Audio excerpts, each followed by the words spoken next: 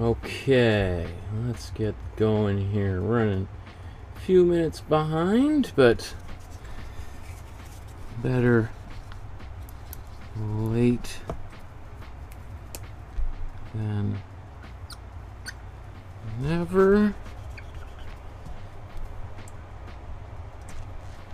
It's the 25th today, right? Okay.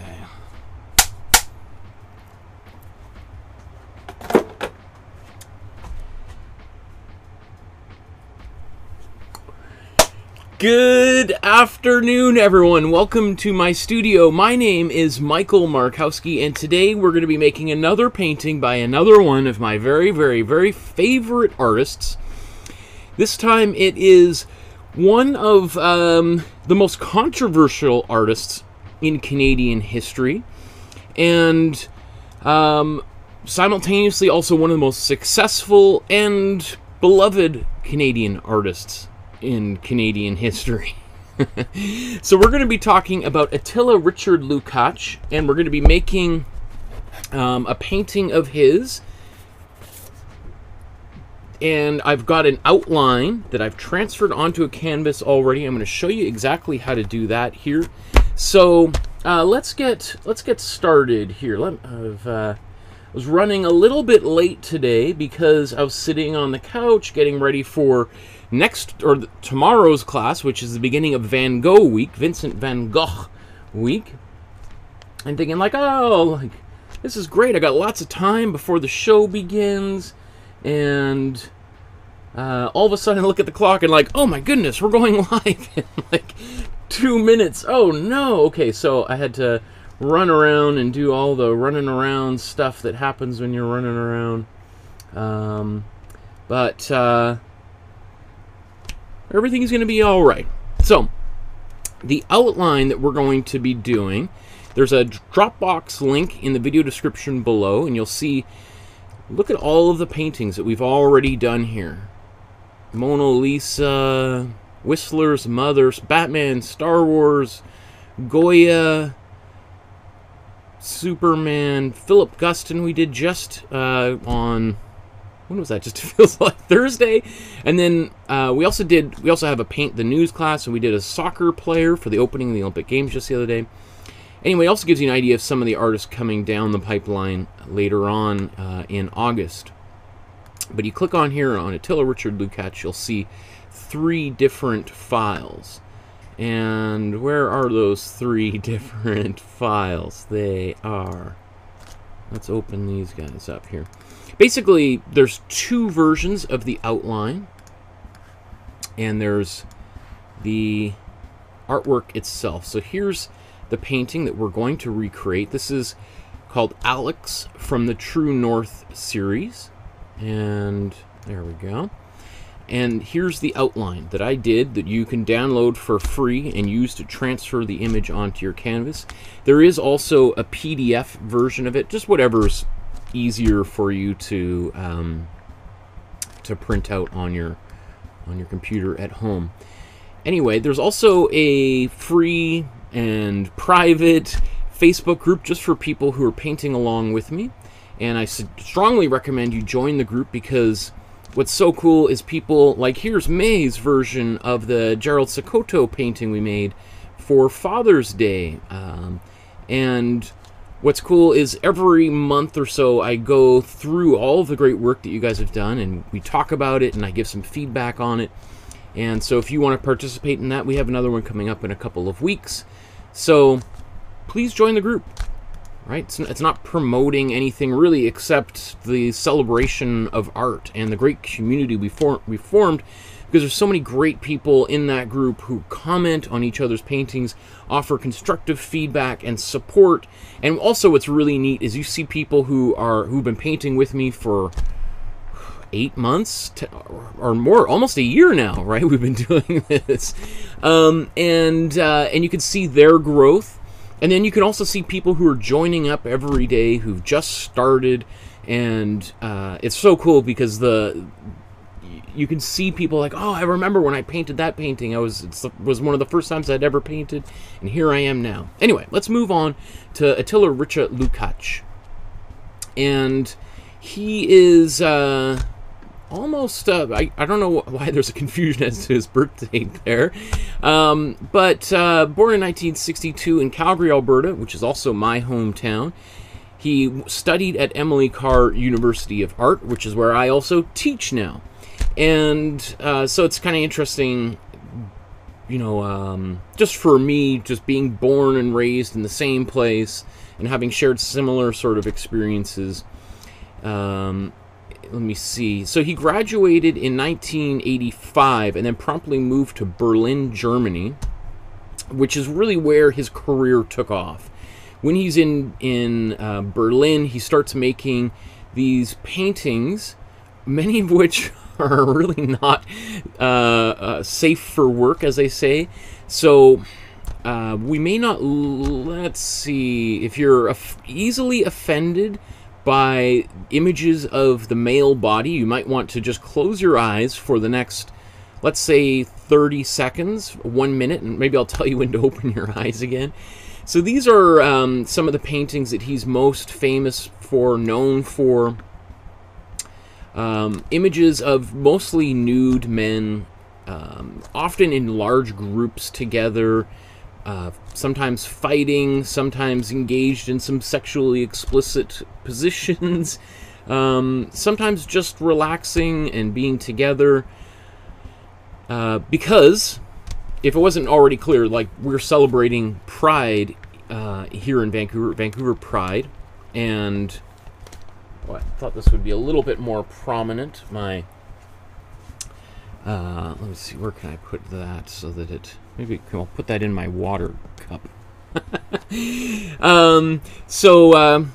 Attila Richard Lukacs is a gay painter, right? And one of the more, and his work features gay themes, gay imagery, etc.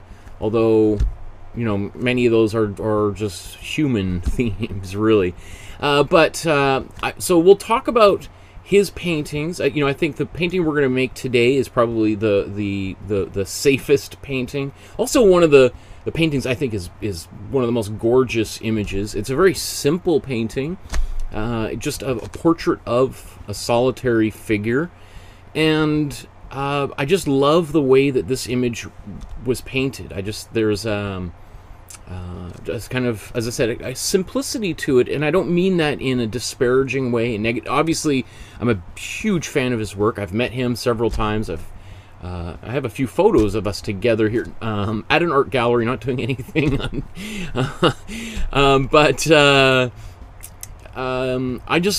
There's some of his paintings are clearly labored over, and some of them are really big. They're like the size of a city bus. They're huge paintings. This one is much smaller, and I've always liked this painting. And when I was thinking about painting this artist or recreating a work by them, I thought this is something that I would love to have in my own home, because there's some kind of a quiet beauty to it that reminds me a lot of like Renaissance portraits. Anyway, so let's if you had your eyes closed, you can open your eyes again. Okay, so let's I want to play for you I've already transferred the outline onto canvas, so I'm just going to show you a real quick video on how to get that onto the canvas. So let's see. I think this is the right one. Oh, I just stopped my audio. Okay, let's put the audio back on, and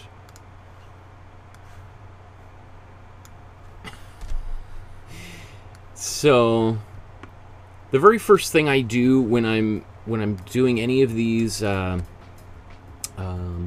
tracings or outlines is I take a moment just to sand the canvas down with a little bit of sandpaper. Just gets a little bit smoother surface. So let's just jump right into this here. Come on, there we are. So I take it, put it onto the center of the canvas, put a little bit of tape. I use some carbon paper to do the transfer. Oh, and let's just play that for a second. Take the carbon paper out, slide it underneath.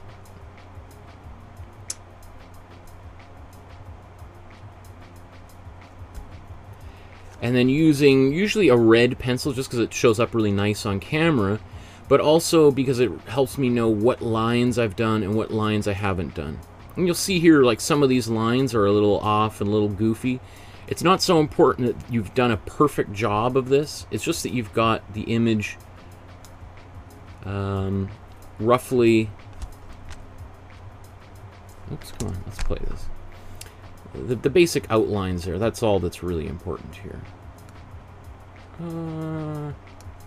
Right. Once you're done, it's a good idea just to check and make sure all the lines have indeed been traced. You don't have to do all the lines. You'll see I didn't do all the little tiny lines on the face. And then you can save your carbon paper for later. Okay. So let's get to this here. Cleaning up as we go. Cleaning up as we go. So I save these. I like to use these for... you can use them to paint on. You could do a watercolor version of them. Or you can give them to a small child in your family who might want to color over top of them. Why not, right? Or you could also use it to make many, many copies of this painting if you wanted. Okay. So let's get out some paints. I'm going to use my... Oh, we got a nice Pride-themed palette, right? Our primary colors are really right out of the rainbow and the Pride flag, so that's kind of nice. And I'm going to use probably most of these colors in the painting, even though the actual painting itself is a little bit subdued in the color palette. As always, I'm going to put some warm yellow down as a wash just to get the painting started. So I'm going to get a big brush. Let's get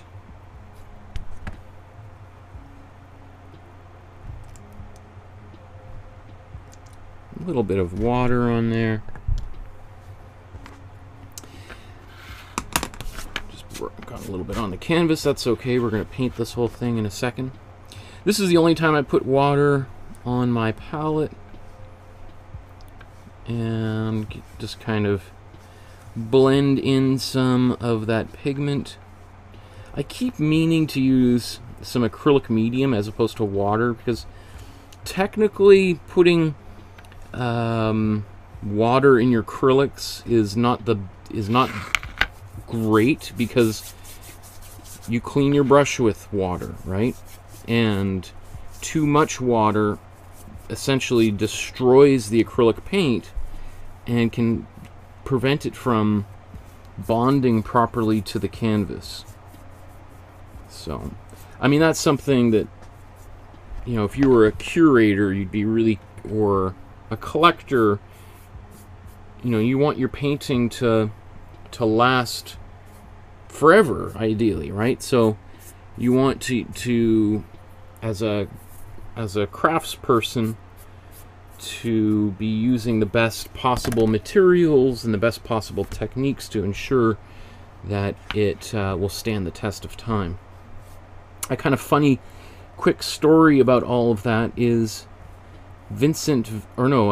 Pablo Picasso infamously would use really good materials for paintings he intended to keep or give to his family versus the paintings that he made on commission or to give away or that he sold, especially to people he wasn't particularly a fan of.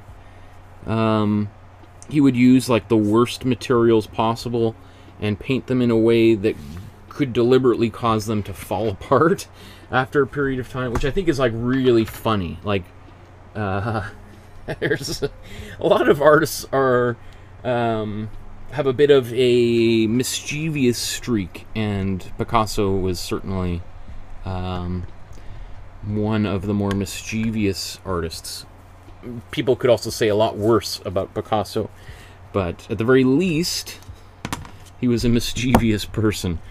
Okay. Maybe that's going to be in the way. Let's put that next to the... Okay.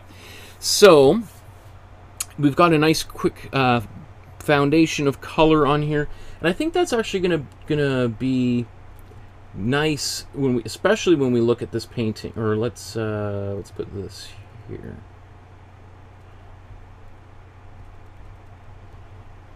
Okay, so we got our outline there, and then here's the image. It already has a bit of this warm hue kind of lurking in all of these colors, right? Even if you look at the... I mean, let's just zoom in and take a kind of a quick look. Right, we can see that even though this is a black on his shirt, or actually it's even maybe like a dark green, or there's some dark green and purple in here perhaps, that there's color underneath there as well. And again, even though this is, we've got this kind of eggshell white back here, there's some color radiating through all that. And then of course the face has lots of colors, lots of different colors in here. Okay, so I think this needs just a little bit of quick blow dry to speed up this process.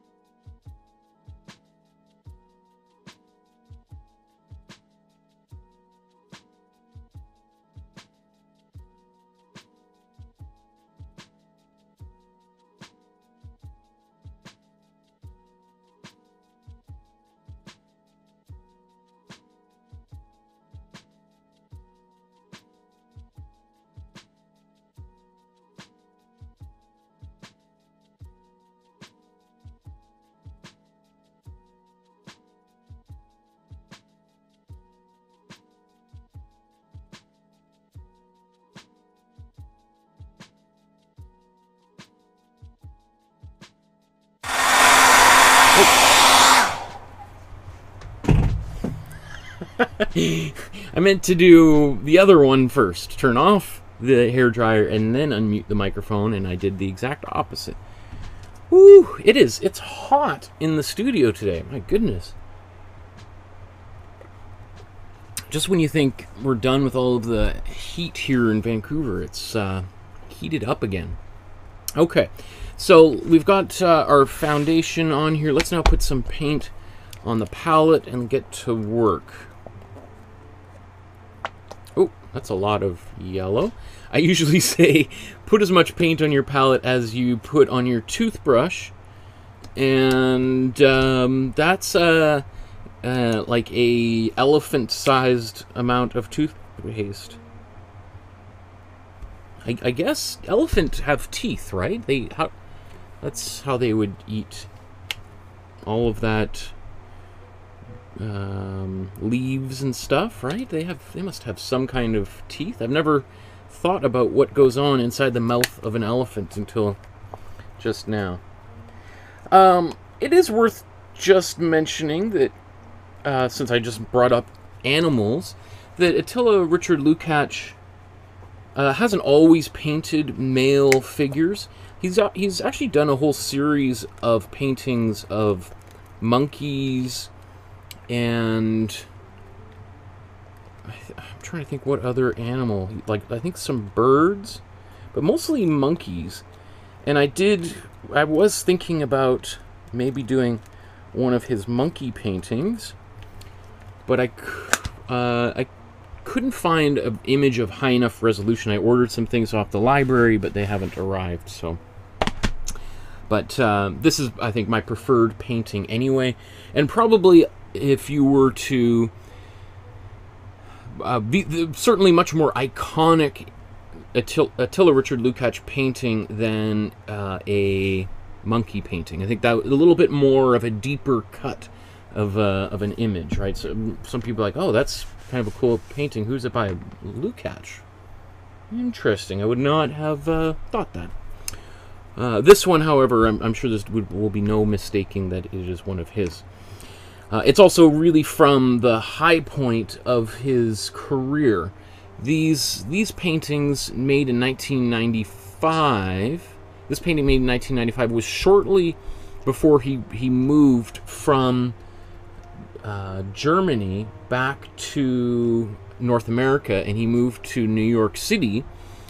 And pretty much, I don't know the entire biography. I have never asked him about this, but it's around that period of time when he moved to New York is he got addicted to methamphetamine, this drug that is like a horrible drug that is, you know, you may or may not even know some people in your family who've been affected by that monster of a horrible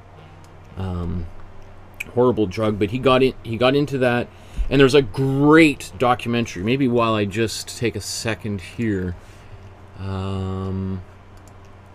it's called Drawing Out the Demons.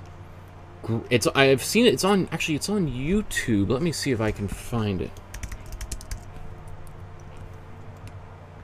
At least it was. This is how I saw this video. Yeah, here it is. Or it was on you. It's probably been taken down.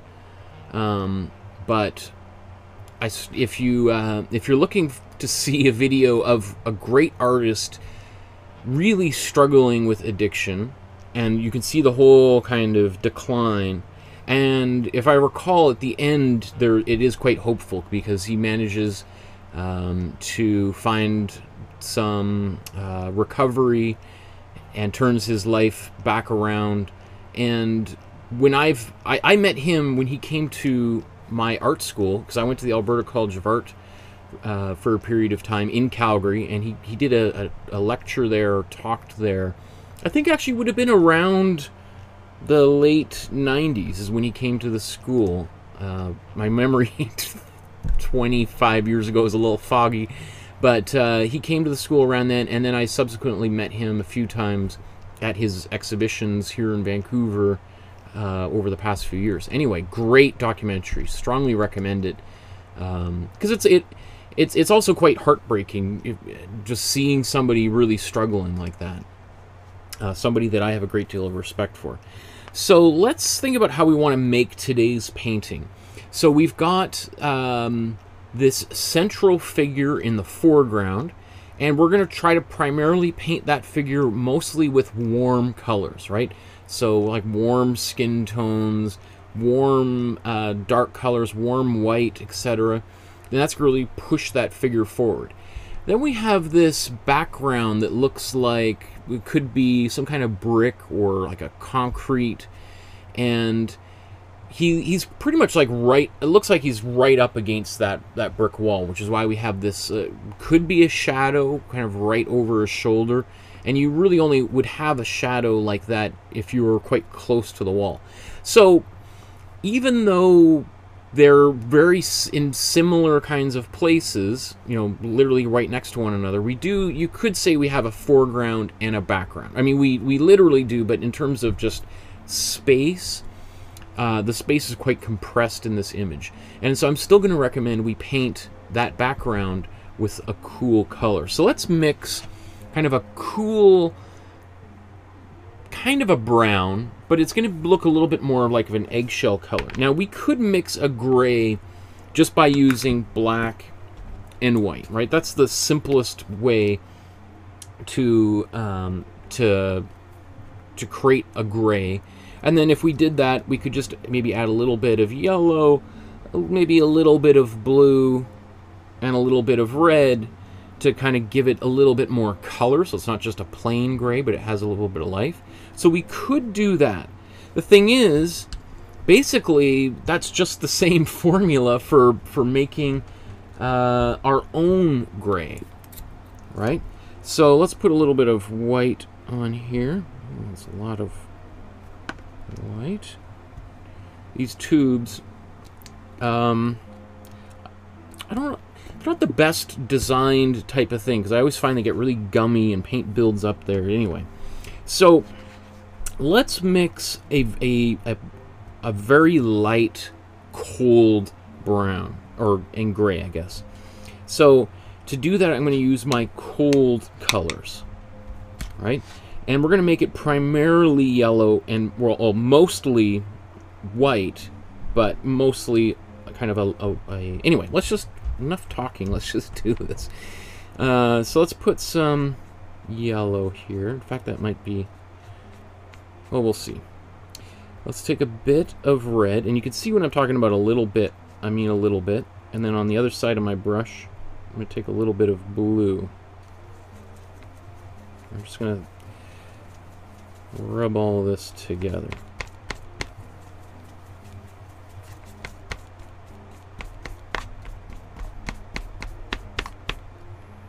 Maybe just a bit more red in there. So, I mean, there's, most of the paint is now in my brush, right? So, in fact, I'm just going to take a second before I move on. Let's just wipe all that excess paint off. I'm not going to wash it off, but now I have most, I'm just going to add white to the color that's here.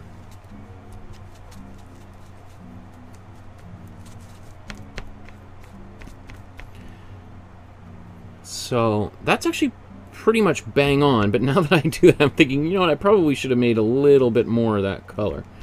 So, because we got a lot here. So I'm just going to put a bunch of white on. And then let's just sort of do that a little bit again here. So take some white, much less blue, a little bit more red.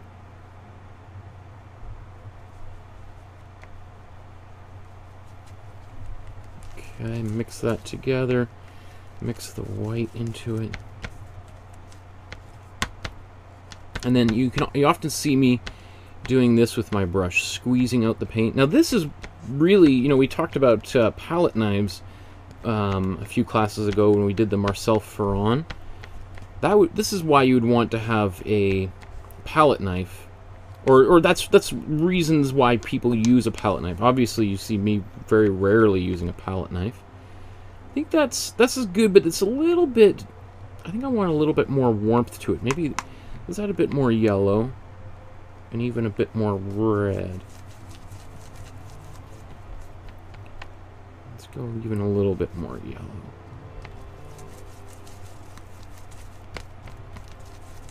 Okay. There we go.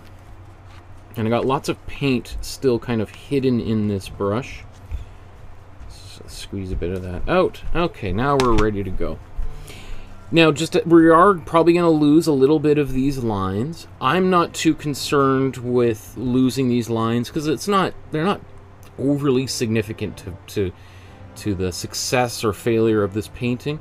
If you were really afraid of losing these lines, you could take, like, say, a blue and just quickly go over those lines. They might show a little bit through this layer of white that I'm putting down here right now.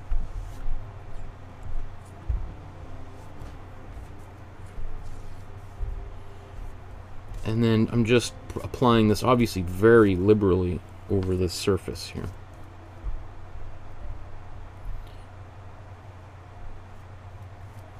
When in doubt, I'll go over top of my pencil lines, like on the face there, as you see.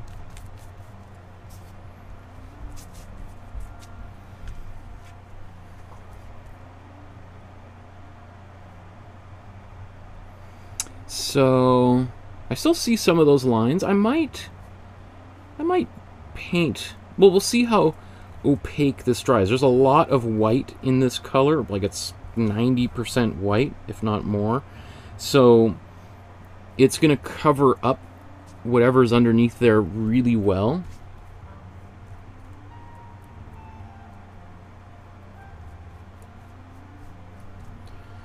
But, you know, I might just leave it like this. So I'm just going to go in, fine-tune just a little bit. As I said, I'd rather go over top of these lines a bit than have a little gap. For this style of painting, right? Not that's not a universal approach to painting. It's just for this particular style of painting, I think we want to have kind of this unified surface where there isn't really gaps between the different colors. And I really want to make sure that's clear, because there's many different, there's infinite ways of making a painting. And through these classes, my goal is to try to present with you as many different approaches to painting as I can, so that you have a good idea of how a painting can be made in all sorts of different sort of approaches. Like, one of the things I hear all the time, like when I'm teaching painting, whether it's teaching introductory painting to people who've never painted before, even little kids, because I've gone into schools across Vancouver and Los Angeles, where I used to live, as well as teaching seniors, and I also teach at, as I said, Emily Carr University here in Vancouver, and almost universally I always hear people asking me, is it okay if I do ... Is it okay if I make this darker? Is it okay if I paint this bigger? Is it okay if I use red here instead of blue? You know, I honestly think a big part of being an art teacher is just giving people permission to do what they really want to do. Sometimes people want permission, sometimes people aren't sure if it will work, and they're looking for maybe some expertise, and but often it's just like, they're like, oh, you know, it would be so cool if I did this and that, but I guess it's probably, that would be really wrong, right? Is it okay if I do that? Anyway, so that's I think that's good for our background for this initial step here. Obviously that paint is going to take a little bit of time to dry, so we'll just let it dry. While it's drying, we'll move on to other parts of the figure here. Now, we do have all of this black. That black is going to be something we do at the very, very end. Including even, there's some black in the background, but it's not solid black. And in fact, I think I'm going to try to avoid using black as much as possible in this painting, and just try to mix really dark colors that are primarily cold for the background and warm for the foreground.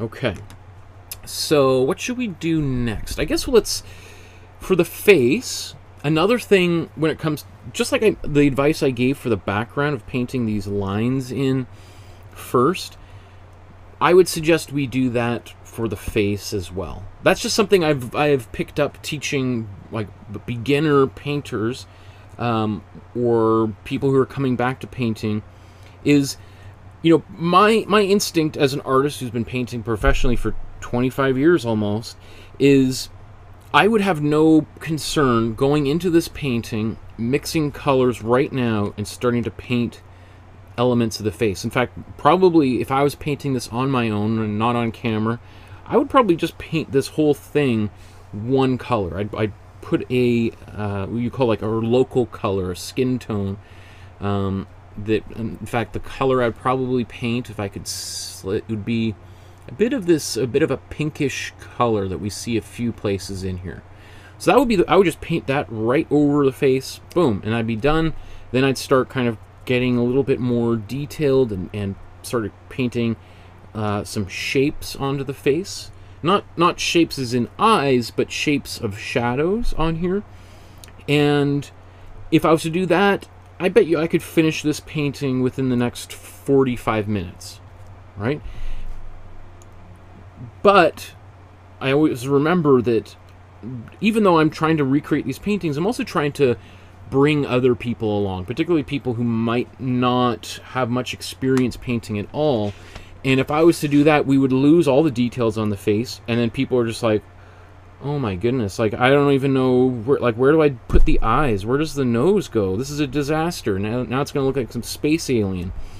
I would say it would be a great challenge to do that, and it would be a great learning experience. But again, I know that would be off the deep end for a lot of people. So what I'm going to do instead is do something a little bit different. Let's mix actually a dark color. I'm just thinking about what size of brush to use. a dark warm color. Maybe we can even use that for the jacket. Actually, let's do that. Or yeah, we'll mix a color that we can use for the jacket as well as lines on the face, so when we paint over parts of the face, we don't lose the details in the face. So I want to mix a warm, dark color. So that color I'm going to start out with, I'm going to make a warm blue. In fact, let's do it down here. A warmish, bluish, even a little bit of, there's some green in that jacket, so maybe...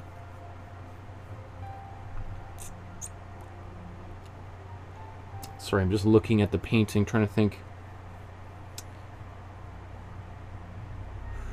You know what? I'm going to make a greenish color like this. Maybe make it a little bit darker. I don't know if this is exactly how he made his painting, but from just my experience mixing colors and everything, this is my suspicion. So I'm going to mix a color like this green, which is maybe not the most flattering color necessarily to put into a face, but I think there's green in all of our faces. It's just what kind of what do we do over top of it. So I've got this warm kind of grassy green, and I'm gonna paint over some of these details. In fact, let's zoom in right into the face.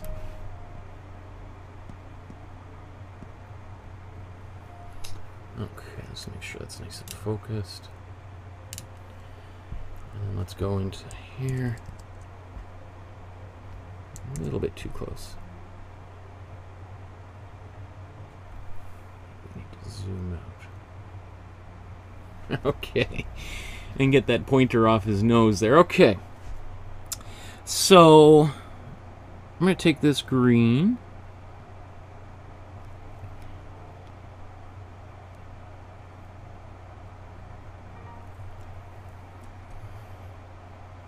And I'm not trying to be perfect here,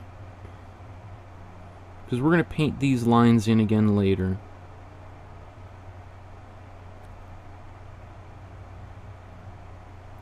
These are just sort of like little placeholders for me. And if you're just starting out and you're painting portraits, this would probably be a pretty good strategy to help you preserve the details of the face, which can get lost.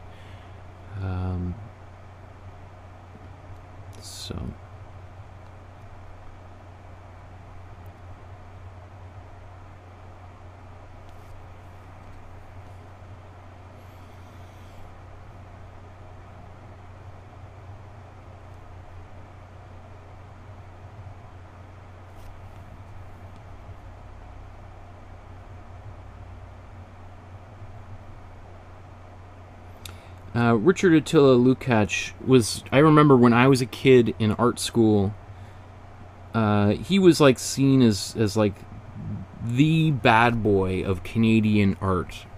There was like, because some of his paintings, especially back in the late 80s, early 90s, featured subject matter that was very controversial at the time, like depicting gay men. Was, like, not, it was just outrageous for some people, right? That's not, you should be painting pretty naked girls. Like, that's what real art is, according to the masters, right? And he was quite fearless as to, like, these are people that are in his life, they were often his friends that he was painting, and he didn't really care what people thought, and he's also painting them in a fairly traditional way, and therefore sort of elevating the gay male into like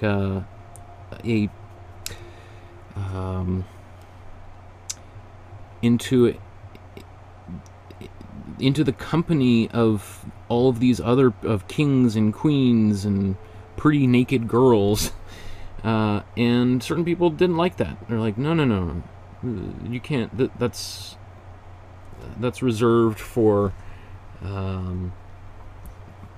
people who are not gay, essentially, right? Okay, let's back that out. Oops.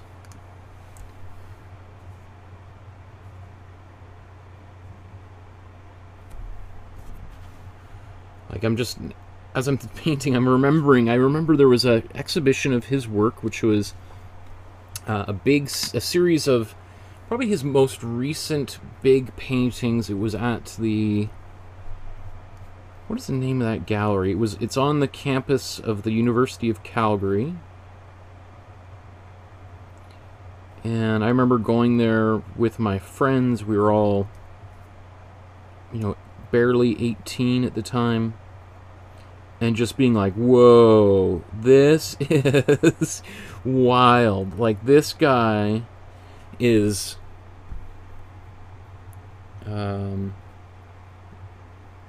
outrageous, right? Like, this guy is, I was really into punk rock music at the time, and a lot of his figures, looked like people that I saw at punk rock shows, concerts. Maybe some of them were. Maybe they were models that he found, he saw, and he wanted to include them in his work. Yeah,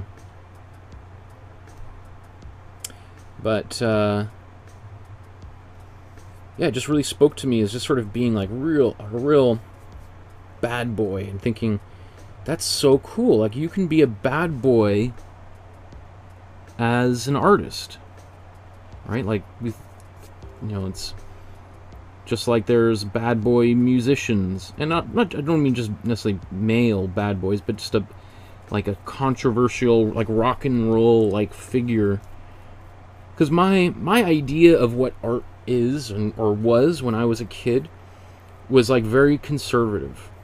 Like, when I went to art school, I wanted to be a car designer. I wanted to design sports cars. I used to draw cars all the time, and that's when I went to art school. That was my goal. I was going to go into design. And when I got there, I took design classes and hated it. Because in design class, they would say, we want you to do this, and we don't really care about your opinion on anything. I want this, like, the assignment would be paint, or not even paint, it would be draw this, and it's got to be this certain size, got to be this certain color, and I would do basically the exact opposite of it, and I would get all these lectures from the teachers, like, you don't understand the whole design philosophy and process. And I just realized, like, I don't have the temperament to be a designer. Right? I'm too much of a contrarian to like submit to the demands of a client. Right? I wanted to be able to explore and do things on my own. And so very quickly I decided I was more interested in making art. But again, the art that I had seen when I was a kid was, my parents had all these books of Michelangelo and Leonardo and Raphael, and who else? Maybe there was, really, those were the main artists that I saw as a kid growing up. So I thought, if you were an artist, you were painting portraits of angels and apostles and various people from the Bible, or kings and queens, and that's it. So when I was in art school in my first year, and I saw paintings by Richard Attila Lukacs, on the walls at the University of Calgary, and they were of these, like, punk rock looking dudes, half naked, fighting each other, and they were messy and goopy and raw, and they were getting, like, there was all this controversy in the newspapers. It was like, wow, this is like, this is crazy. Like, it just was one of the foundational things in my own mind that opened my eyes to the possibility of doing something that was maybe much more contemporary, that also had something to do with the artist's life and involving friends and lovers and all this kind of thing. And that was just not anything that was even on my radar at all. And then, long story short, I decided not to go into design. I went into fine art, and here I am 20 years later. Okay, so we've got, I like this green color. It also kind of works with, he used a lot of kind of military themes, like he was talking also about, like, there was all this stuff in the news about gays in the military and don't ask, don't tell down in the United States, and many of his figures had this kind of military quality. They were wearing camouflage, and they looked like soldiers that were half nude. And again, which also caused all sorts of controversies. Maybe he hates Canada, or he hates our military. He's against, all. Anyway, so what should be the next step here? Let's just take a tea break.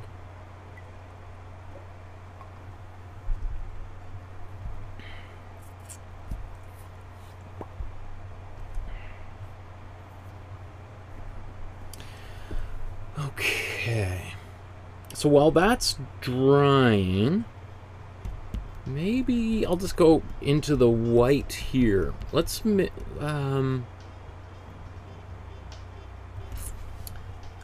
paint even though we'll probably I might even do this again later, we'll see. But I want to have a slightly warmer white. So I'm just going to take a bit of white, a bit of red.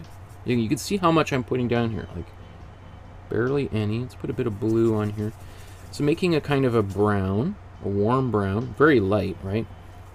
And I've just come in here with my paintbrush, add some white to it. Actually, I'm just going to add a little bit more.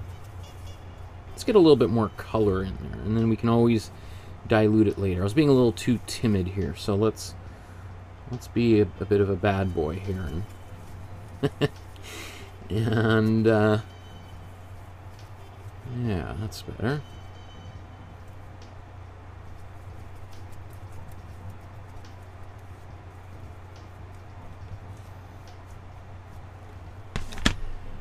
Okay, I'm gonna paint this color in here, and as I said, this is the original one that I was about to paint was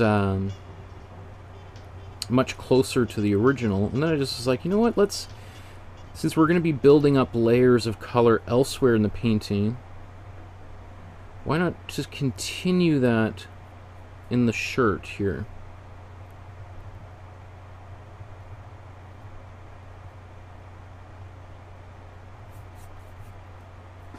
Because you know what kind of bugs me sometimes about especially when people are painting portraits or people, is they often will give all of the love and attention to the face, and sometimes like really overwork the face. And then other parts of the painting are just sort of afterthoughts. They're like, oh yeah, he's wearing a t-shirt. We'll do that in 30 seconds, even though this occupies maybe more space than the face itself, right? So I always think, like, try to give love to all aspects of the painting, so that it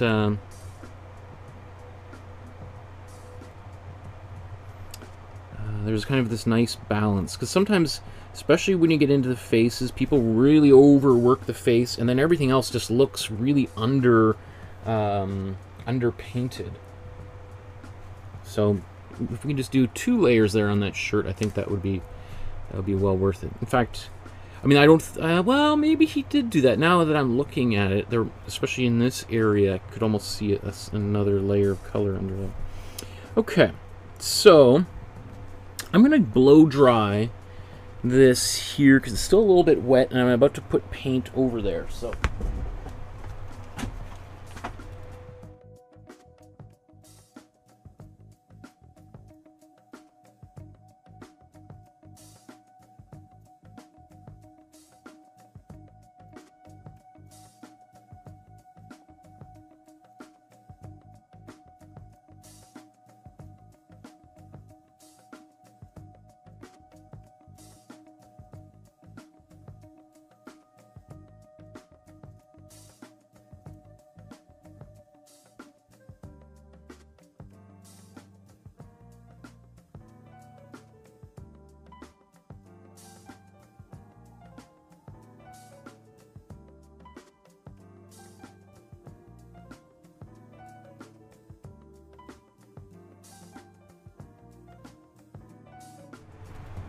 Okay, so that's now nice and dry. Let's mix a color that we can put on the face.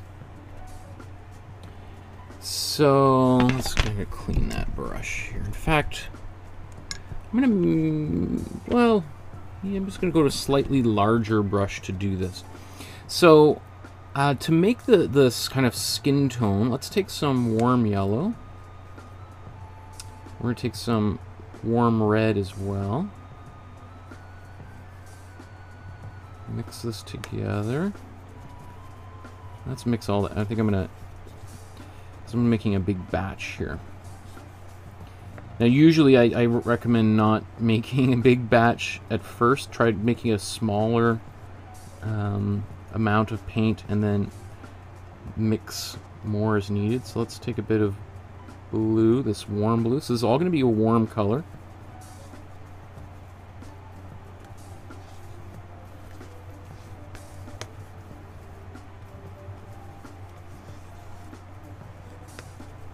So we got this kind of warm brown here. Actually, I really like this color. I'm almost tempted to use this right now, but I think let's add a bit of white to it.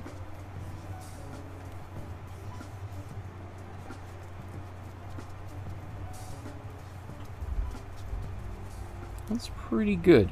So what we're going to do is we're going to apply this over most of the face, and then we can kind of lighten things up afterwards, because that's how it looks like what he's done here. So I got this. Let's just squeeze it out. There we go.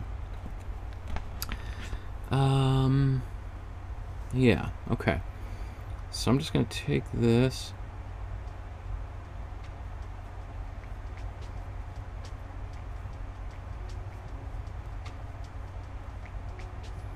In fact, let's go right over all of these lines. And you know what? I'm even going to go into the hair too, because he's got really short hair, and we would see probably some of that scalp coming through.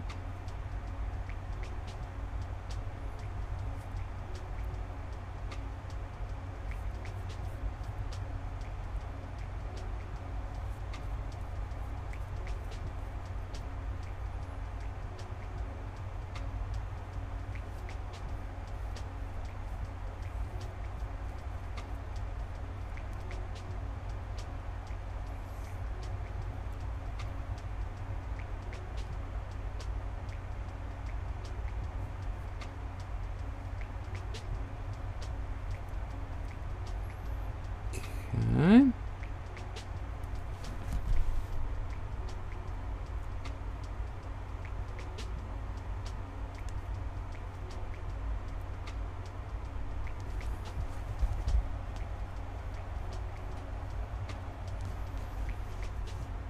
Let's get these ears.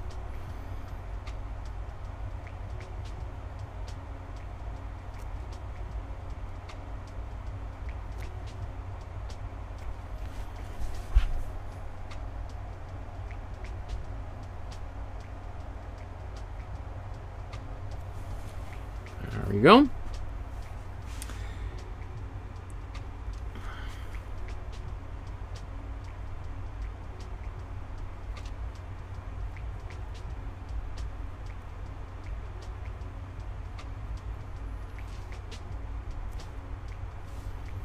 Okay. I've got to stop painting on here because I'm going to start pulling some dry paint off. So just trying to get that surface as clean as possible. Here.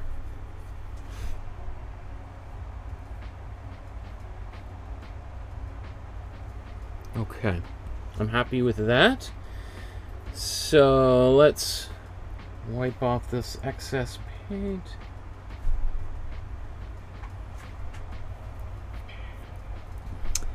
And let's see, I'm going to wash this brush because we will probably go to smaller brushes maybe from now on. Let me think about it.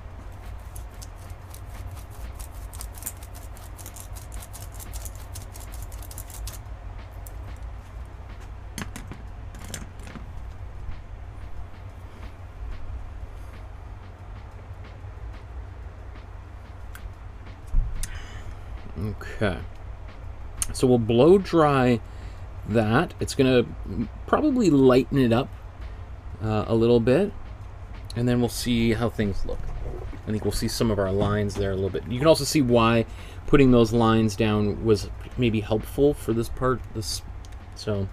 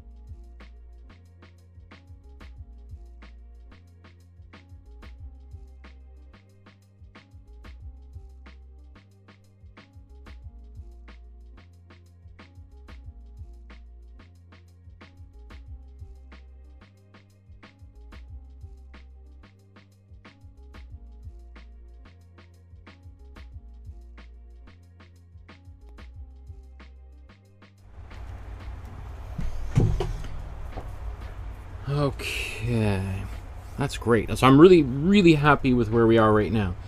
As I say, if you were if you're painting, if your goal is to ultimately paint an oil paint, this would be a great place to end off, to switch now from acrylic into oil, because you've got a really nice foundation here of acrylic. We've got, this is basically we've now completed our underpainting. Right, we've got our background color laid in, we've got the basic shapes of the figure, compositionally everything's locked in.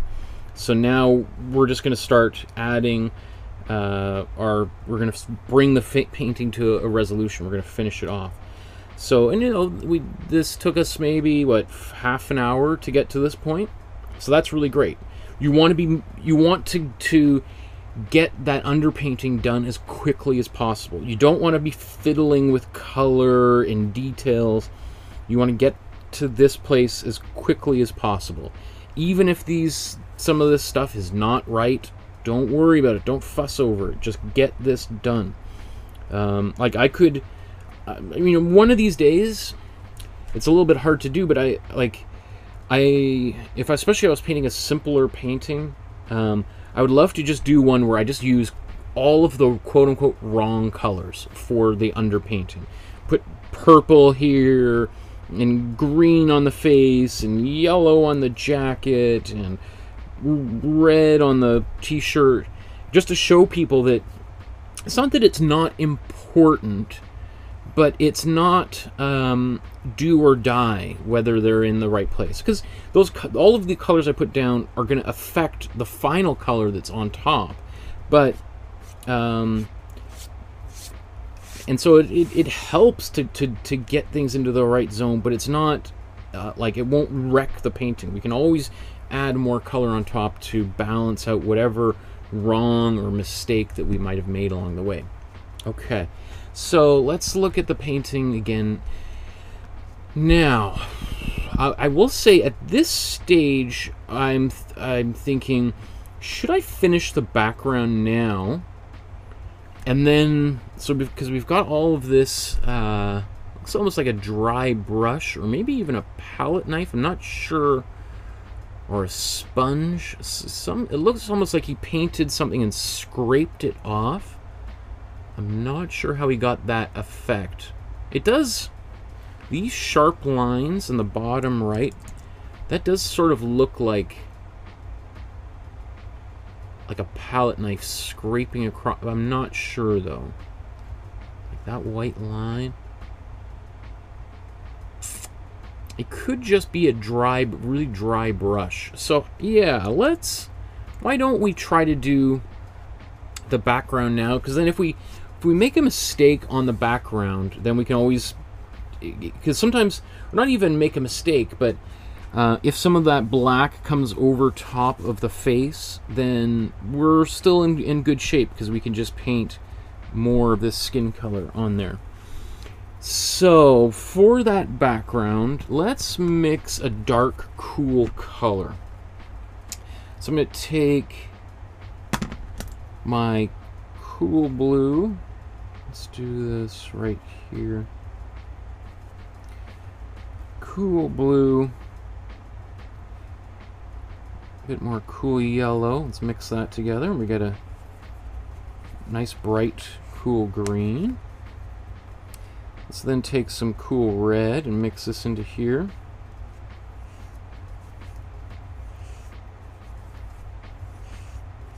So I really like this kind of cool, like super dark teal color that's resulting here. And so this is a really nice dark color, but it's a little bit too bright for our purposes. So what I want to do is I want to counteract its brightness by mixing a few warm colors in here that are going to sort of drag it down and make it a little bit darker. So putting a little bit of those warm colors in there. That's good. Let's put a bit more of the cold blue in.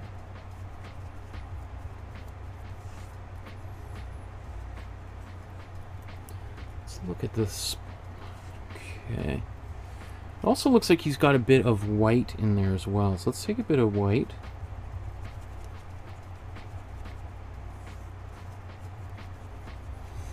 Now, I have to be very careful about putting too much white into a color, because even though white, like if I wanted to make this like one of these colors, I would need 5 tubes of white paint to get it there. But white does change things dramatically, even just a little bit. So I think this is good.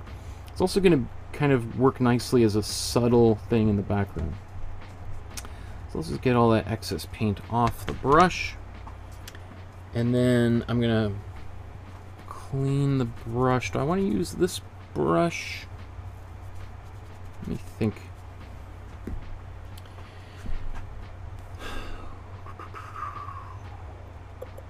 Yeah, maybe let's... Yeah, I'm going to use this small brush, and we're going to do some dry brush. We have a... I can't remember think of the last time we used the dry brush technique. It's been a while. It's been a few months at least since we've deliberately used dry brush. I'm trying to think if we did that when we were painting any of the Chinese artists. I don't think so. Even though this is kind of a technique that is kind of been used a lot by Asian artists. Anyway, so what I'm going to do is I'm just going to get a little bit of paint on my brush here. Because the goal is we're going to have a dry brush. So we want maybe as little paint as possible. So let's just take this brush now that we've got a bit of paint on it.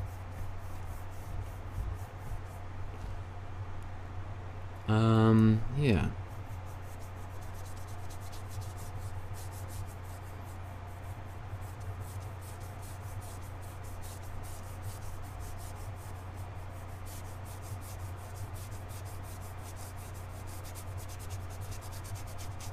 And it's almost like I'm just rubbing it off or cleaning my brush a bit.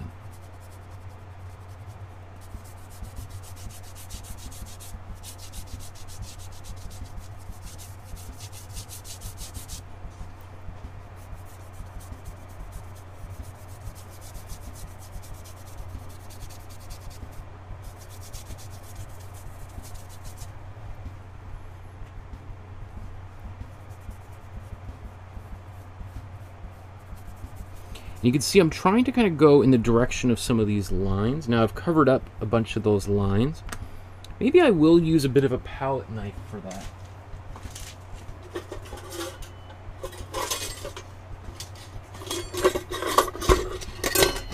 This will be one of the first times I've used a palette knife outside of like a class. So I'm just going to take my palette knife and rubbing it into this color. And then maybe let's start out near the bottom down here.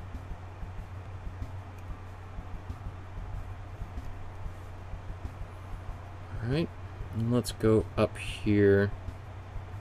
So, or let's, one way to think of like, okay, well there's another one right here.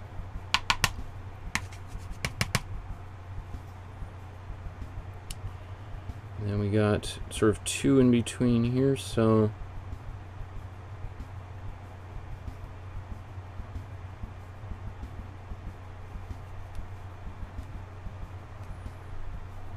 okay. And this line.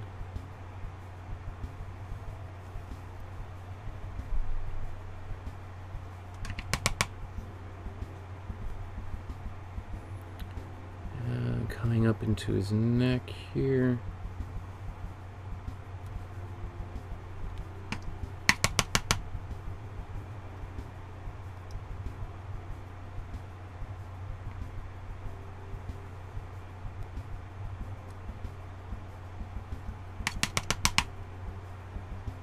You know, maybe that was a little bit crooked, that's okay.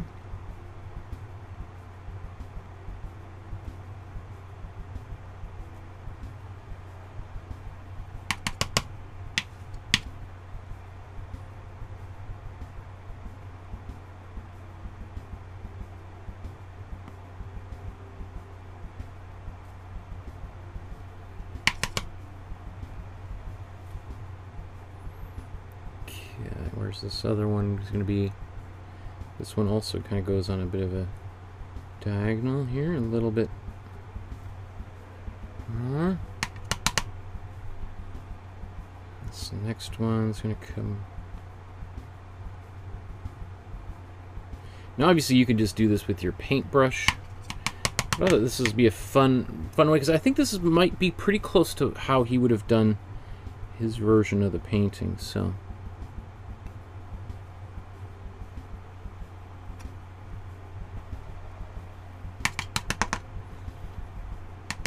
And just all I'm doing when I'm just getting paint on here, I don't want big globs of paint. And then I kind of look at there and see, is there any excess?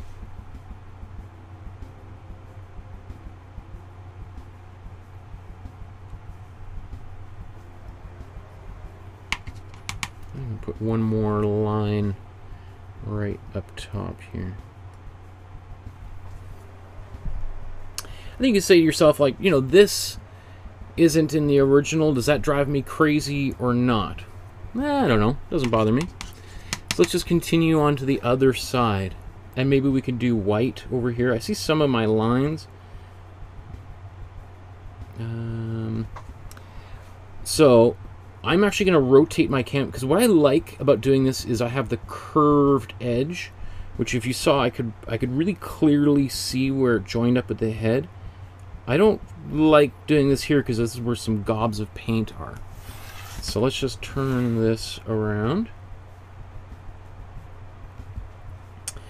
I got paint on there. You can also see, like, I'm holding it up with my finger.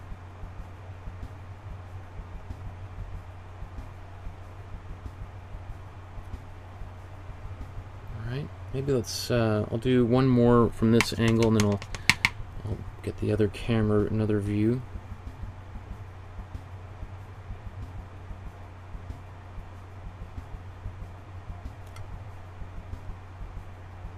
Let's do that again if you don't get it right the first time.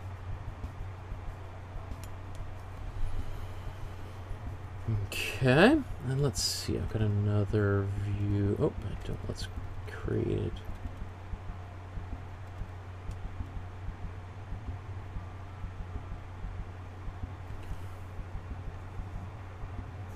Go the other way.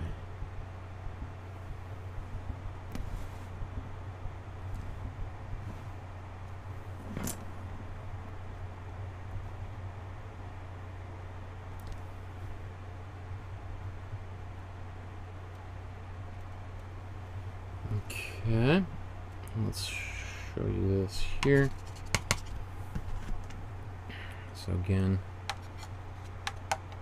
got all this paint on here.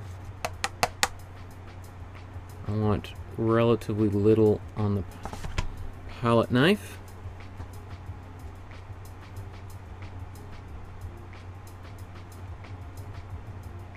Alright, so one's touching.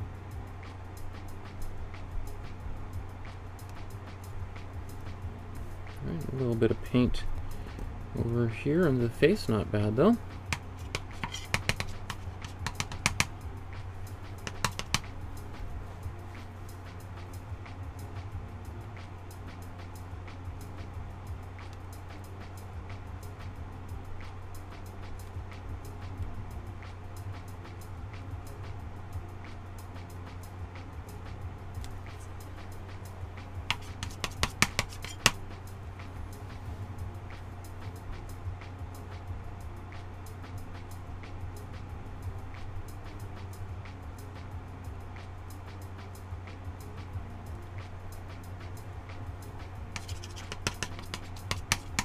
Not my best work, but it's been a long time since I've done anything like this.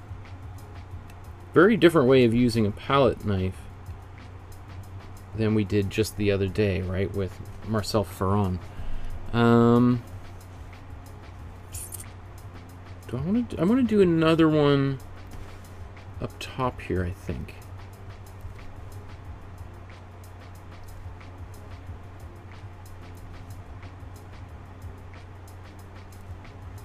Even though it's not in the original, I just feel some need to maybe bring a line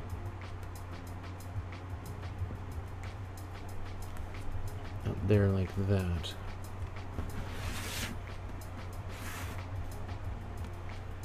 Okay.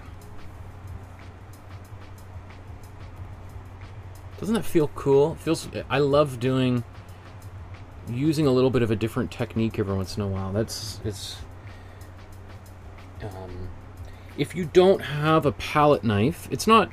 You could do this with the side of a ruler. Maybe I should have done that with one of the rulers so that you could see what that looks like.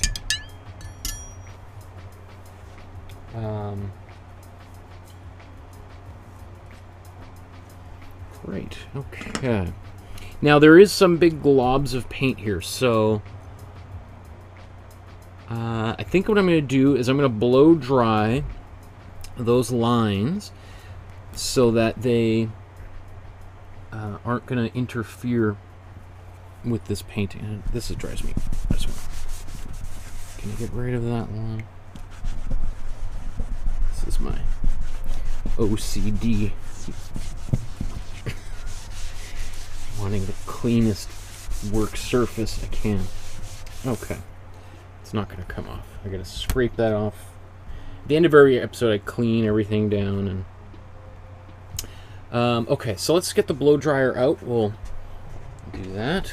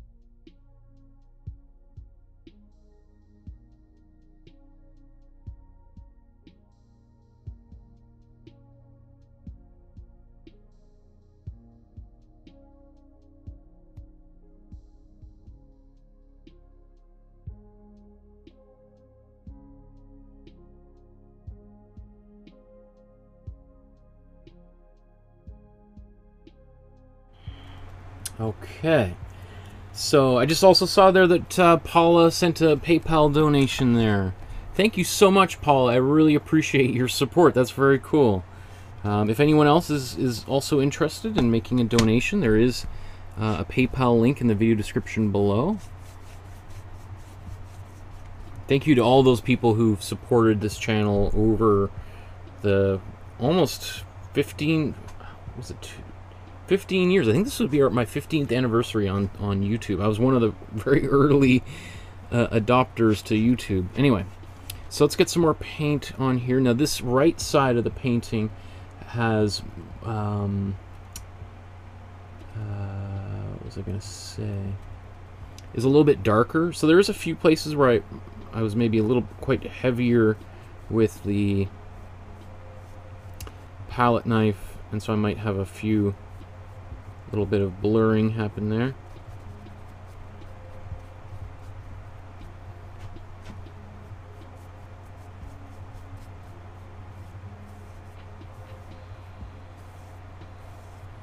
You see when I'm putting my brush down, I get these sort of like lines, and you can see that in his, right? If you really don't want this type of a line, like these marks, then kind of start from the outside and come in.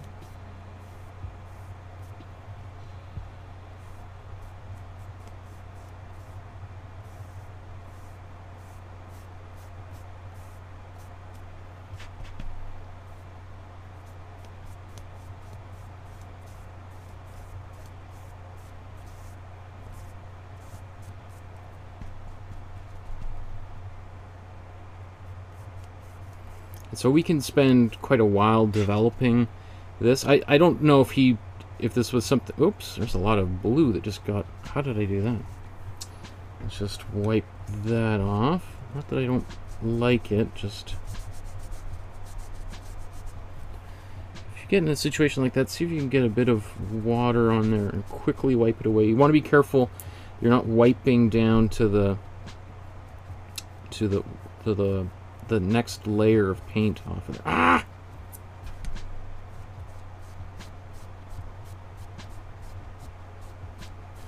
Maybe this is why that side of his painting got darker and darker. Okay, so looks like there's still some paint on there. I'm gonna have to just wash this brush off really quick.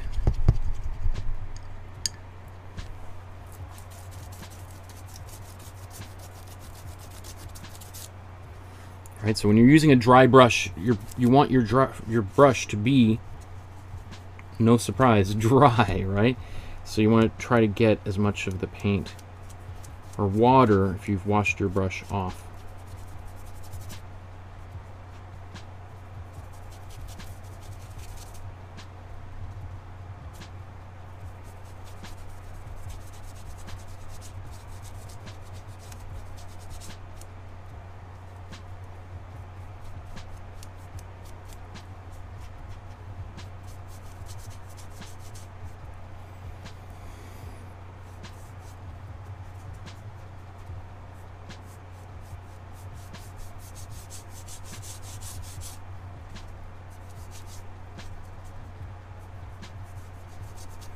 So I'm just going to maybe speed things up a little bit by getting a little bit less of a dry brush.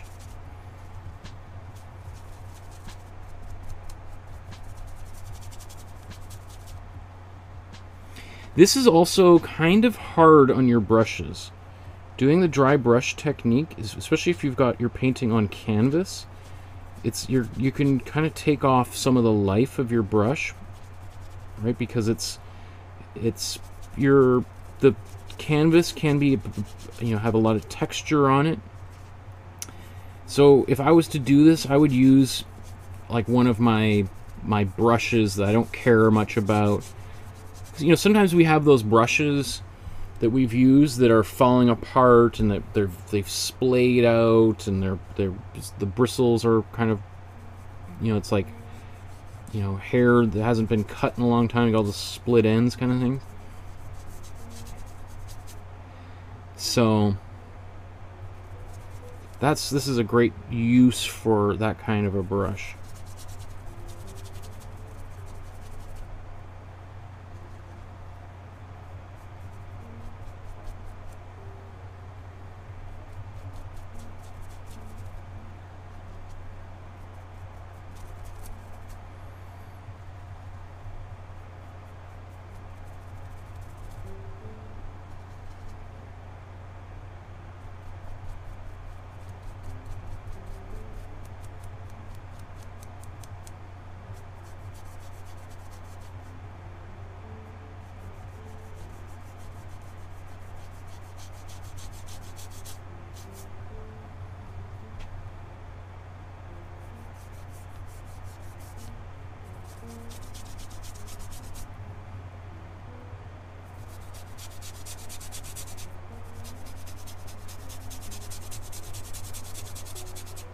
come back on this side, which I've kind of neglected a bit.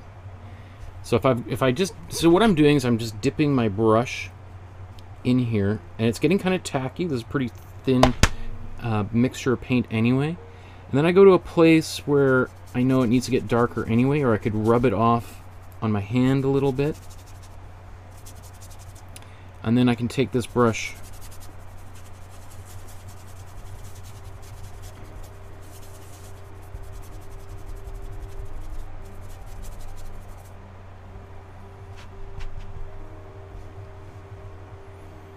let's see where there's that other piece.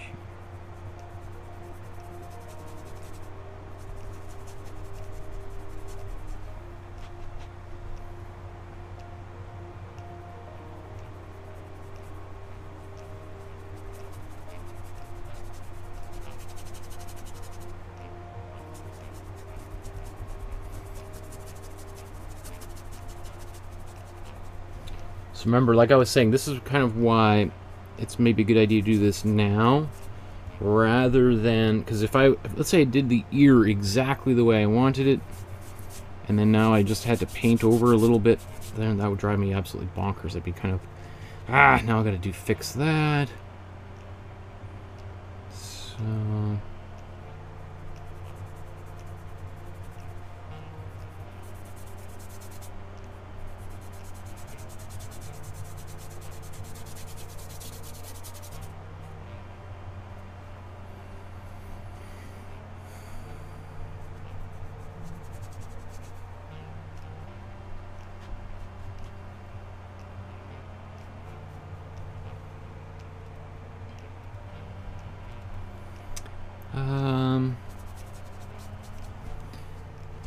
okay, this is much darker here, so now I'm just taking just a wet brush with some paint on it.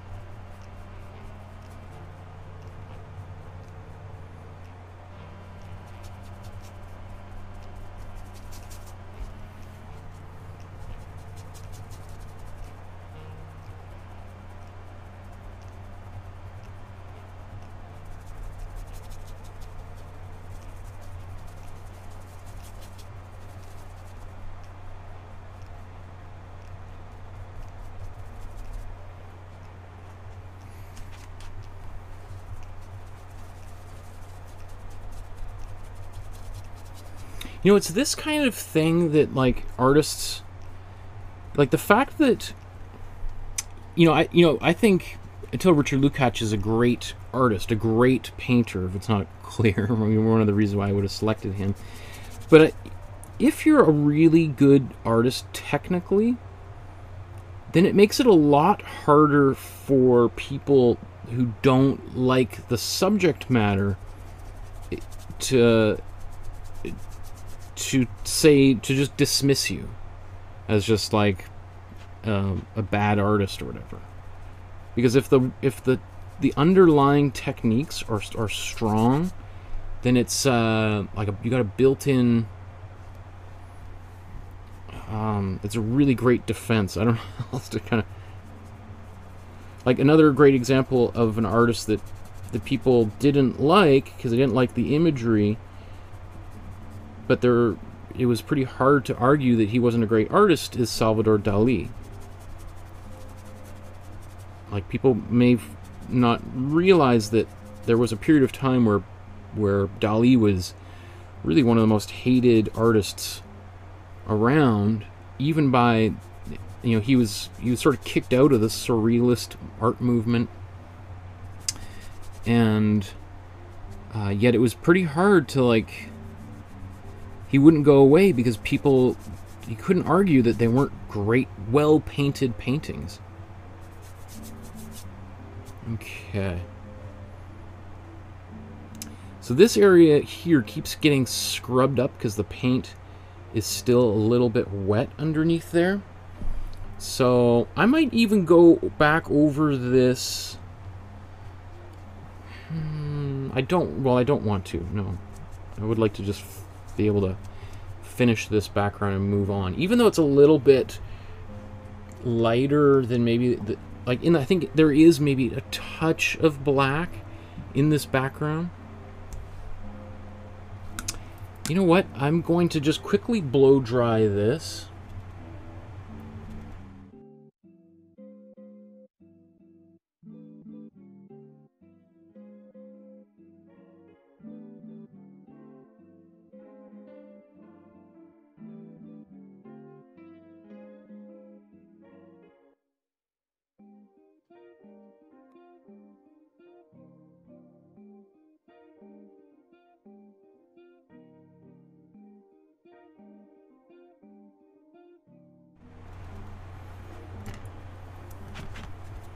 Okay, so there's very little paint that's not wet still on here. There we go. Now I can complete that.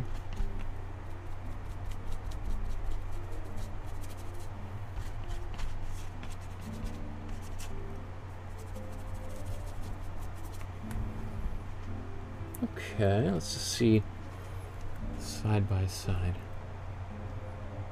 Not bad. If I want to do any more work there, I suppose I could, but I do notice that he may have even used the palette knife to create a few lighter lines in here. Do I have any? This is all pretty much dried up. Or maybe.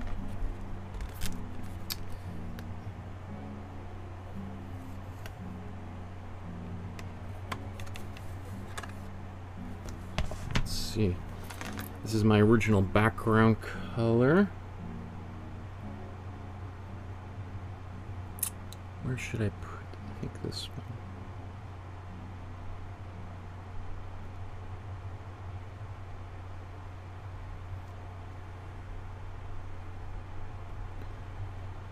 There's a bit more, another one up here.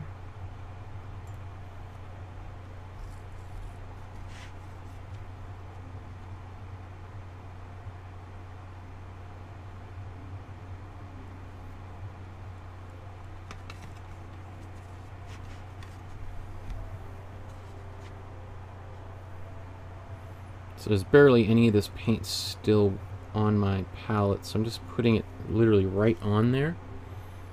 And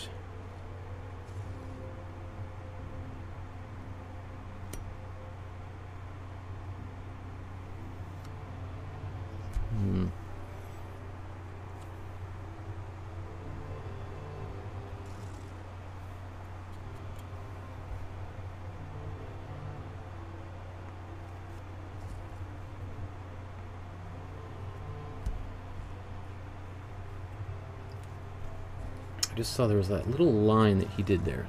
I love those little tiny, those little things. So I always like to try to get those details in my own painting.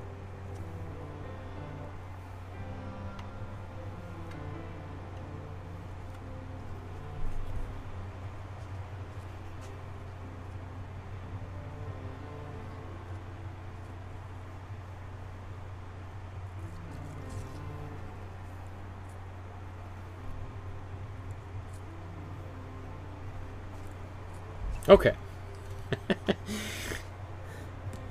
That's just me kind of geeking out on another artist's technique there. It's probably super irrelevant to anybody else, but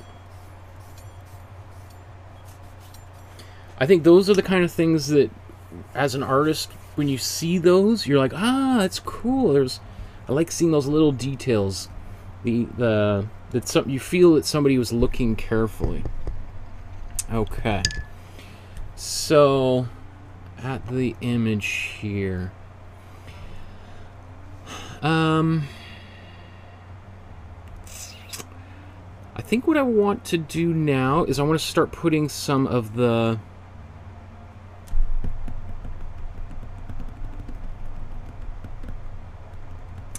highlights onto the face, onto this side.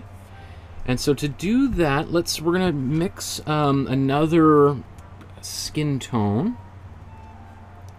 So it's gonna be a warm skin tone. So let's take some warm red. Sorry, warm red, warm blue, mostly warm yellow. We're just going to mix it right here where we did our previous color, but it's dried up a lot, so.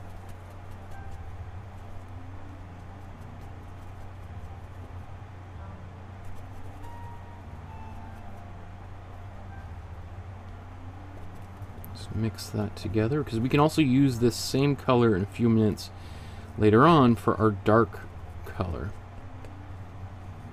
Okay, so we'll take that, and then let's maybe mix this right here. Let's take some white.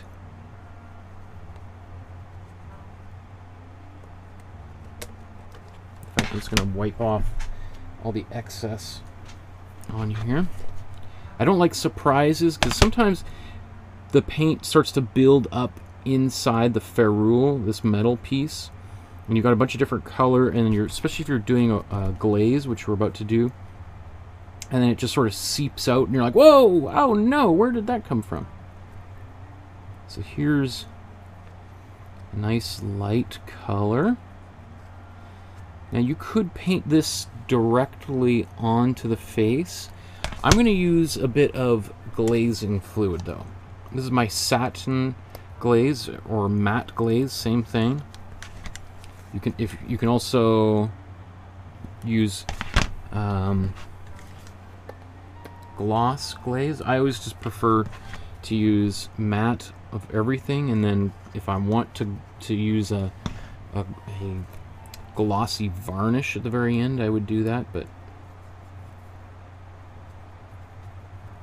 okay, so what this does is it makes this paint much more transparent.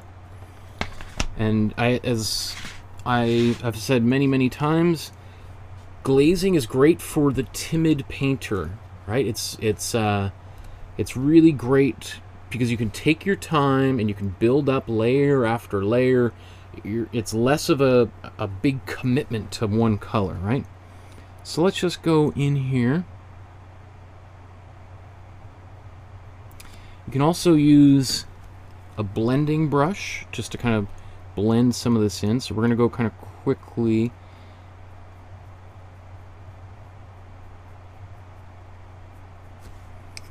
All right, and then just sort of soften that up.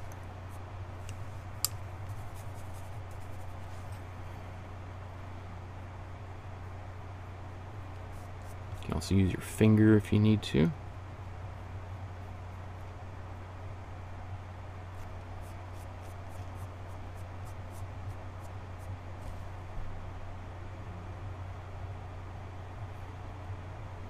Okay.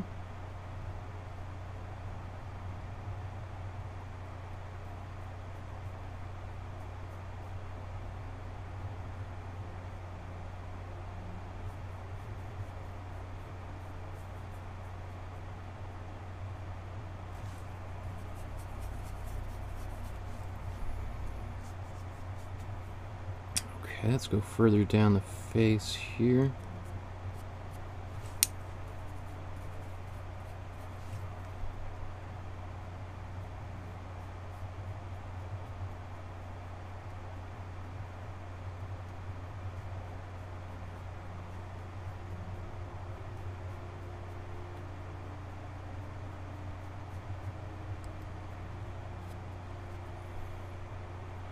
Okay. So depending on how thin your glaze is, this could take you 5 or 6 layers to do if it's really thin. If you've got a glaze you just barely have any fluid in there whatsoever, you might be done after one pass of paint.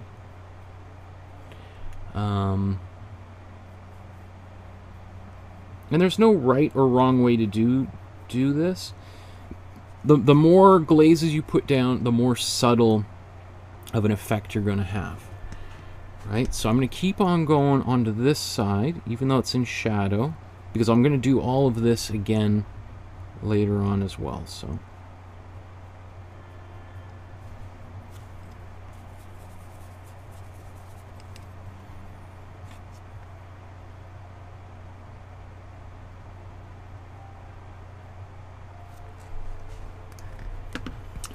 I see Nikos Nanuris says, "Good evening. Thank you for all the content you're uploading. My appreciation, my my pleasure, Nikos. Thank you so much for saying so." Let's keep on going down here.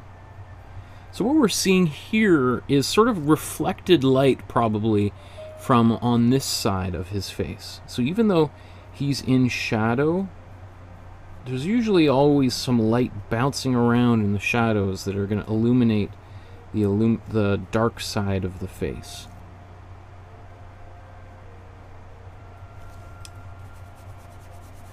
And this kind of portrait is actually easier to do. And I don't know, for some of you are like struggling with this. You're like, really? But this is easier to do than a painting where the whole or the image is fully illuminated. So, for instance, the painting we did just the other day of Nelson Mandela. If I was to think about it and to do it again, I probably would try to find a photograph where there was more shadow on one side of the face than others. In that image, his whole face was well illuminated, which is great for a photograph, but for a painting, it's easier to make a painting where there's some very distinct shadows on there, because it gives you shapes that you can build on, right? So it was one of those things that, as I was getting ready for, I was starting to paint it, I was thinking, why did I choose this photograph? It is a little bit more of a tricky one. Whereas, so this presents us with it's a little bit less intense, or there's more intense shadows, which actually makes things a little bit easier because there's more landmarks for us to build on top of. Okay, so just taking a look here. Let's get a little bit more. So really, there's only a few places I haven't put much glaze. Maybe a little bit under the, well, even a little bit under the nose.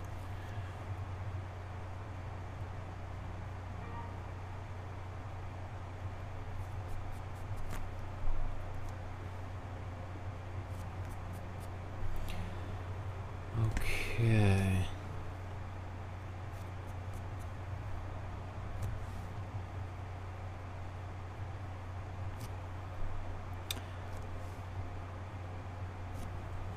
So I'm going to blow dry this, because if I start trying to glaze over top of glaze that is not dry, what's going to end up happening is I'm going to start cleaning that glaze off, and it's just going to drive me crazy because I'm going to have all these patches. Oh, you've seen it happen before on the show where I just sometimes get very impatient. So I'm going to blow dry this.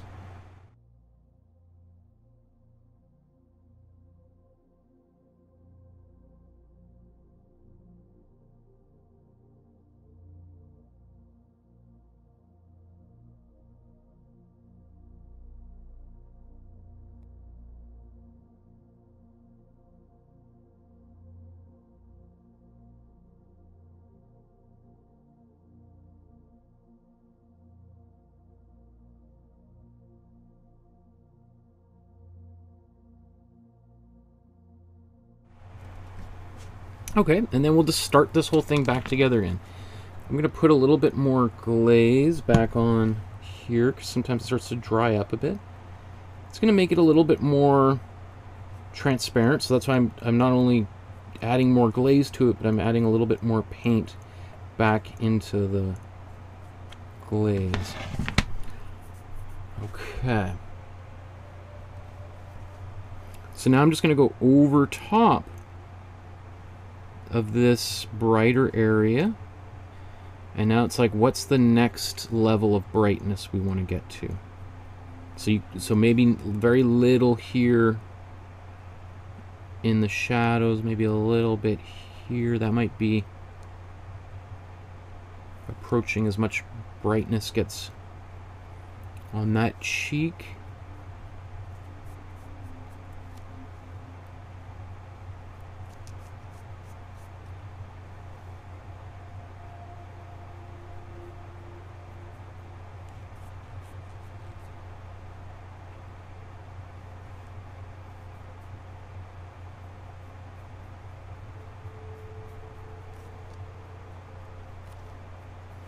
Now I can also go over top of some things that weren't glazed, and ideally they will just get a little bit brighter,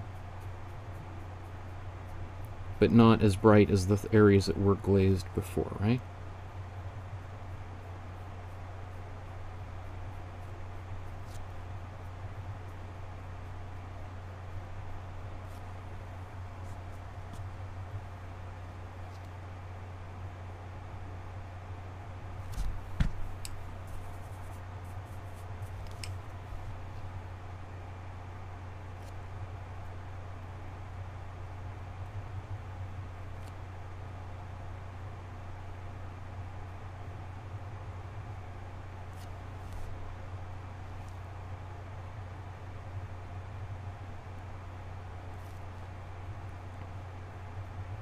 So I'm not entirely sure that this would have been how he would have proceeded. I think it probably pretty close, but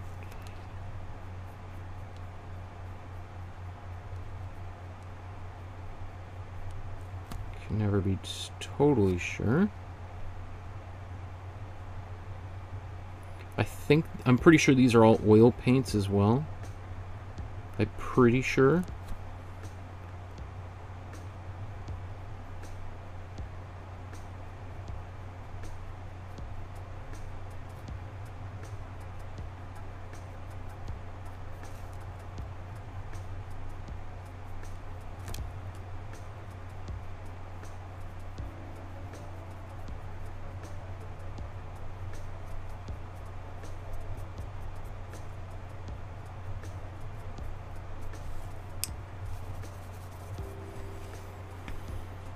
Okay.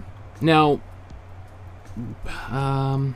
just for the sake of time, so this gives you a good idea of the technique involved.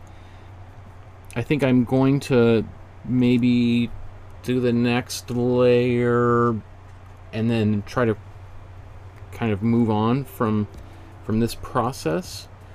But I think if you can see that it's just a matter of continuing and glazing and glazing and glazing and getting slowly brighter. So I'll blow dry one more time, and then I think I'm just going to go much brighter, and then so yeah, we'll just do 3 layers of glaze. Ideally, famous last words, right? And then 10 glazes from now, you're like, I thought you said 3, Michael.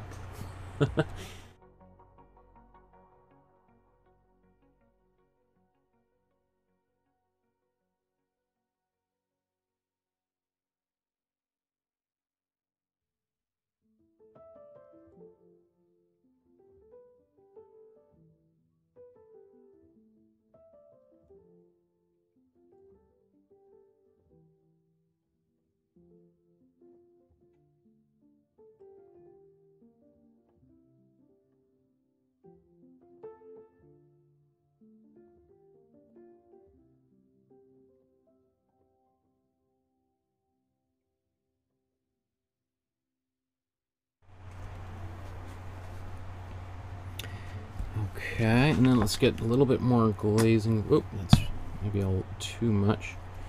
Go get more of the paint actually on my brush. So this layer should be much brighter, to the point where I may even add a little bit of white paint into it, but we'll see. We'll see what this looks like. I really like how subtle this is, but let's get the show on the road, folks.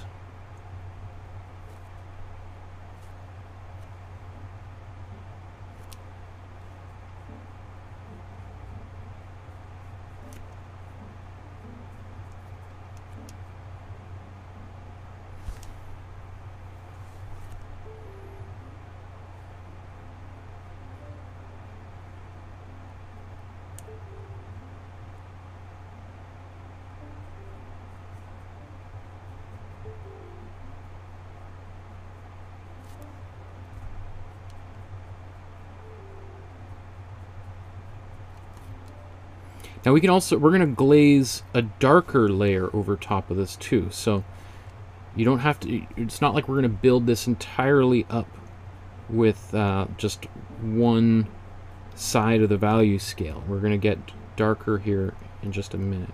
And in fact, if anything, you know, I think I'm looking at it and thinking, yeah, you know, I probably need to I'll do another layer of light glaze, but I'll do that after we've got some stronger shadows in here.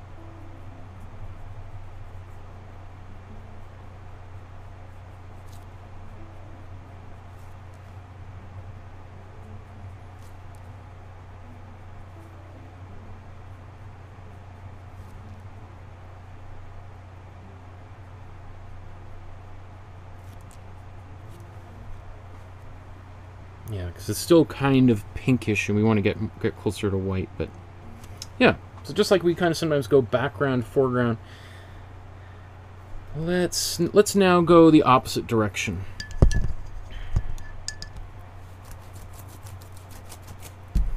So let's we've got this color that we had mixed earlier. Nice dark color. In fact, let's do... this might be a good just place to start doing a little glaze from here.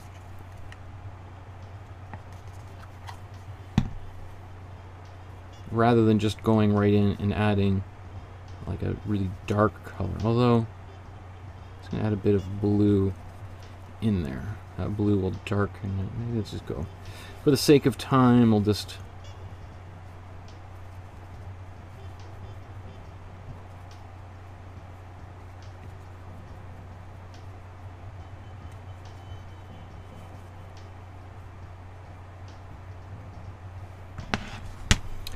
Okay, so we've got this much darker color.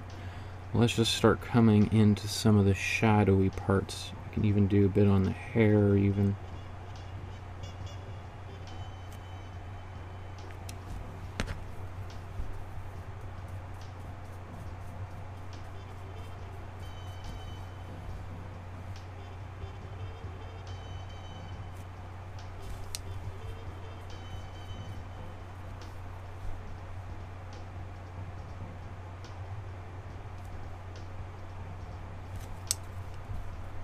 Here, let's zoom in here. I think we've been kind of zoomed out for a while.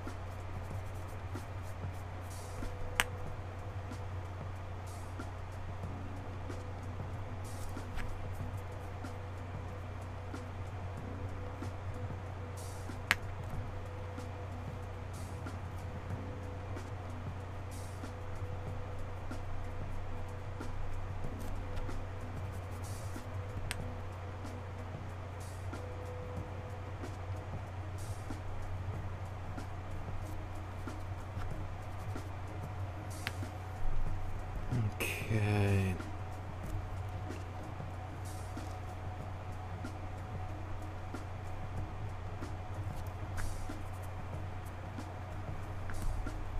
Oh, I love doing this. This makes me so happy. But it's this time-consuming process. But the results, if you're willing to put the work in, are very rewarding.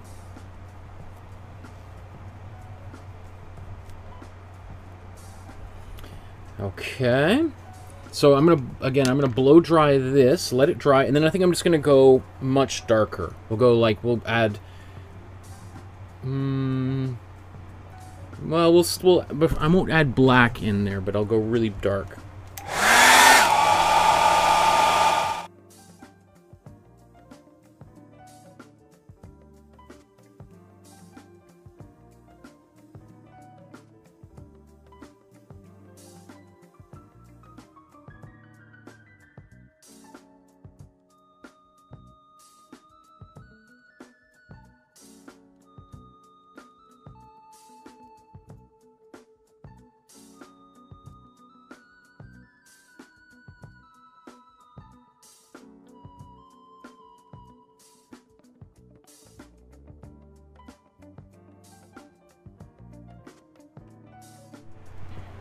Okay, so let's just push things along. Let's take some let's take some blue, put this in here, maybe even a touch of warm red. Ooh, that was a little much. So we're just gonna take even more blue.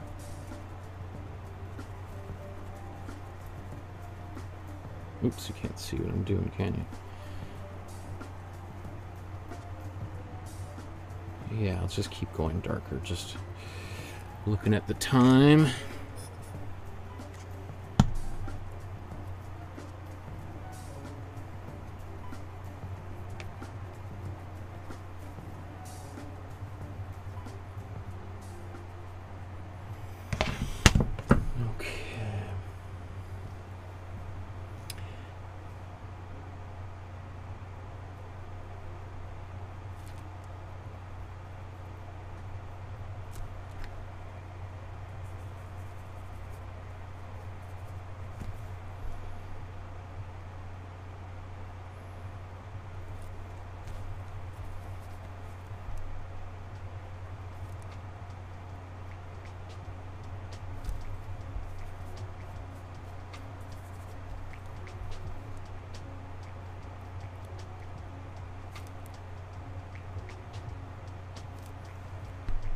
Oh, that's out of focus, isn't it?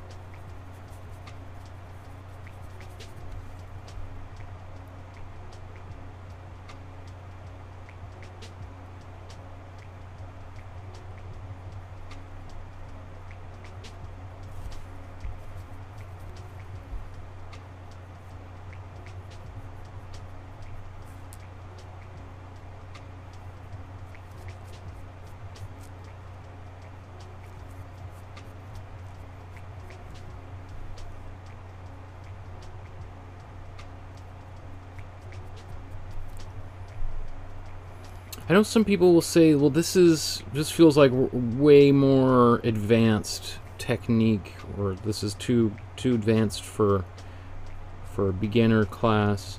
I actually think, you know, if I was a beginner artist, I would love to know how to do some of this stuff. It's you know, maybe it takes a while, but I don't know how advanced it actually is. And if anything, it's, like I keep saying, it's great for if you're a little bit afraid of putting paint down. Using glazes is just like is soup. You can just take your time. If things don't look great, you can literally wipe it away with your finger.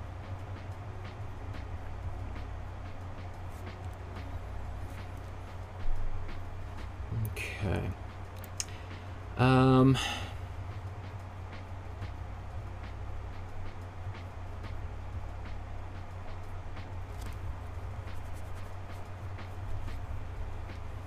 going to come back over some of the highlights with a little bit of this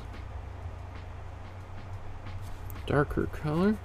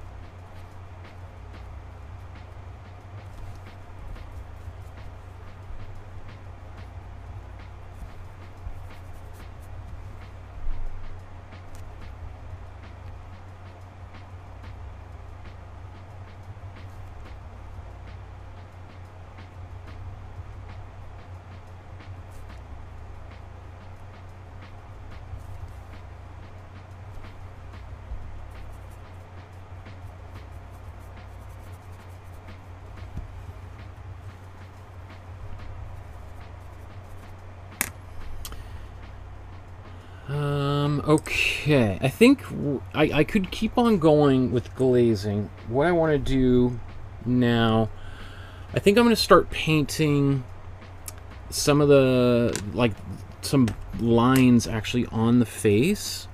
And I'm going to take a bit of little bit of black. And by a little bit of black, I mean a little bit of black. Like, I'll show you here. You really, like, even for this whole painting, probably that might be enough. Like, that's my thumbnail, right? So let's mix some of this into this color. Because black is just like, look how instantly dominating that color is. It just obliterates the colors that were there before. So I'm actually going to take a bit of color.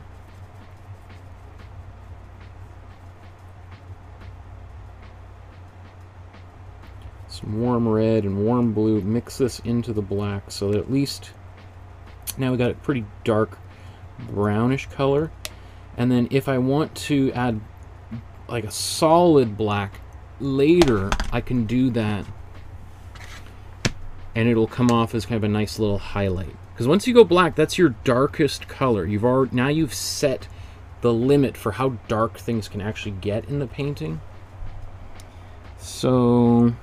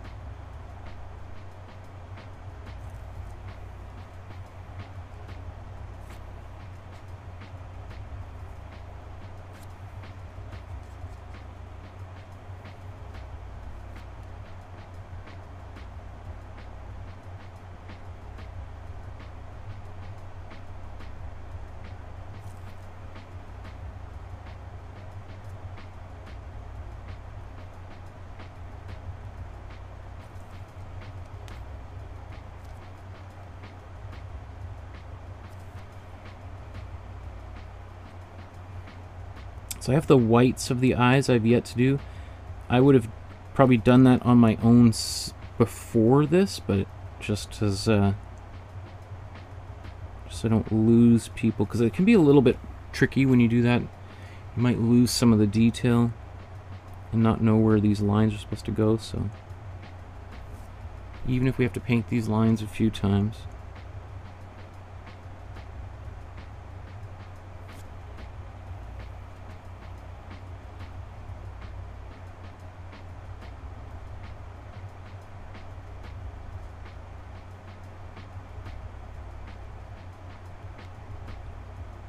So kind of like what we have is like a really dark purple here to be. So, which is, I think, like really nice contrast to some of the reds, pinks that we have here.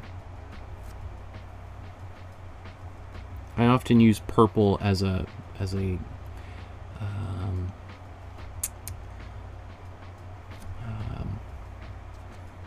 a dark color on, at least on, in shadows and on faces.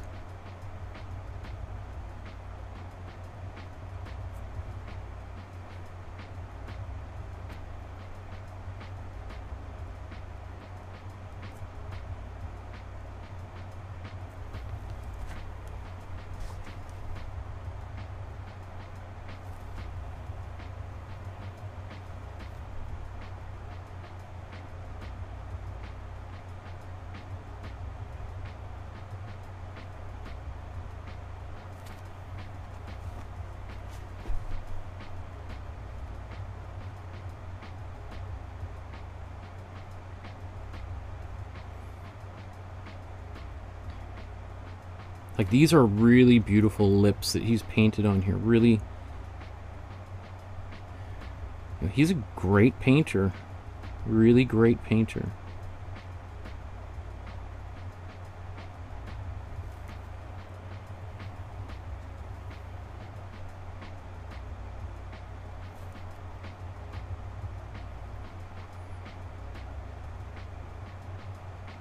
Very quickly outlining those lips. We'll come back to all that later. Let's even outline this face.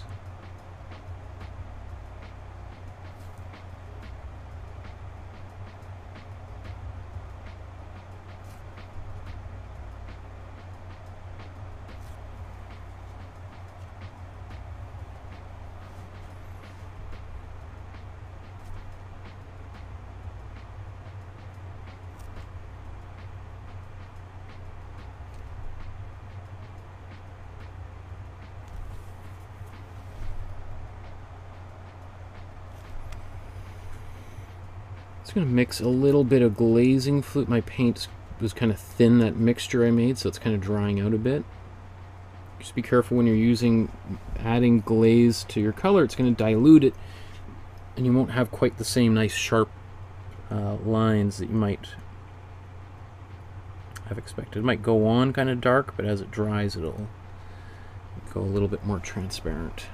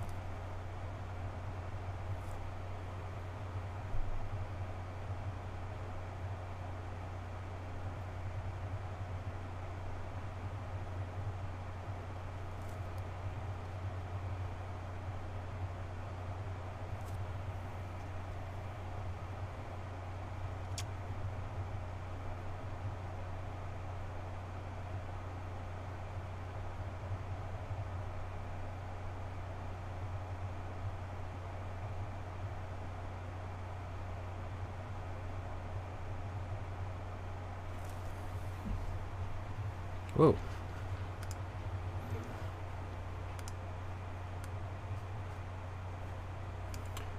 Audio.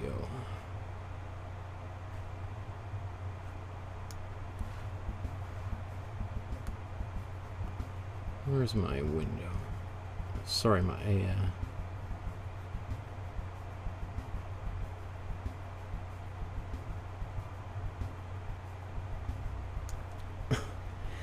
Where did that go? Where's it?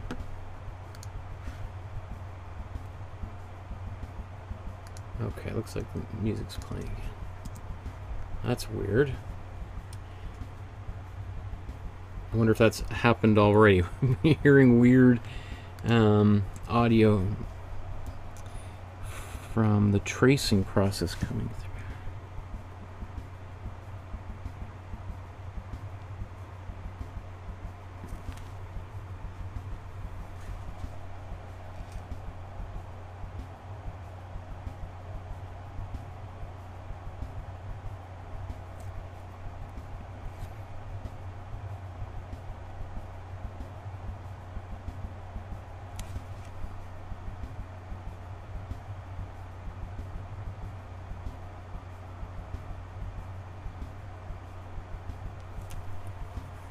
Okay, I'll just move that down just a bit so you can probably didn't see what I was doing up top there. It's going to take this darker color. Let's get some of this hair in.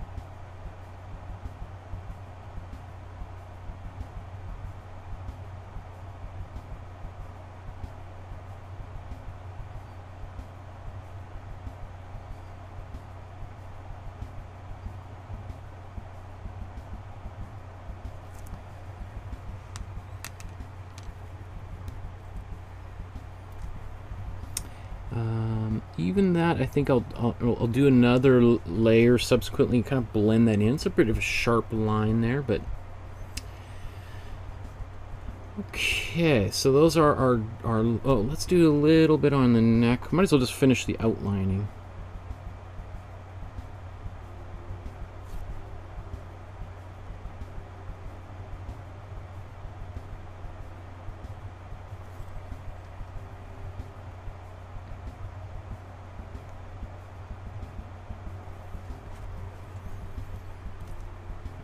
Okay. Great.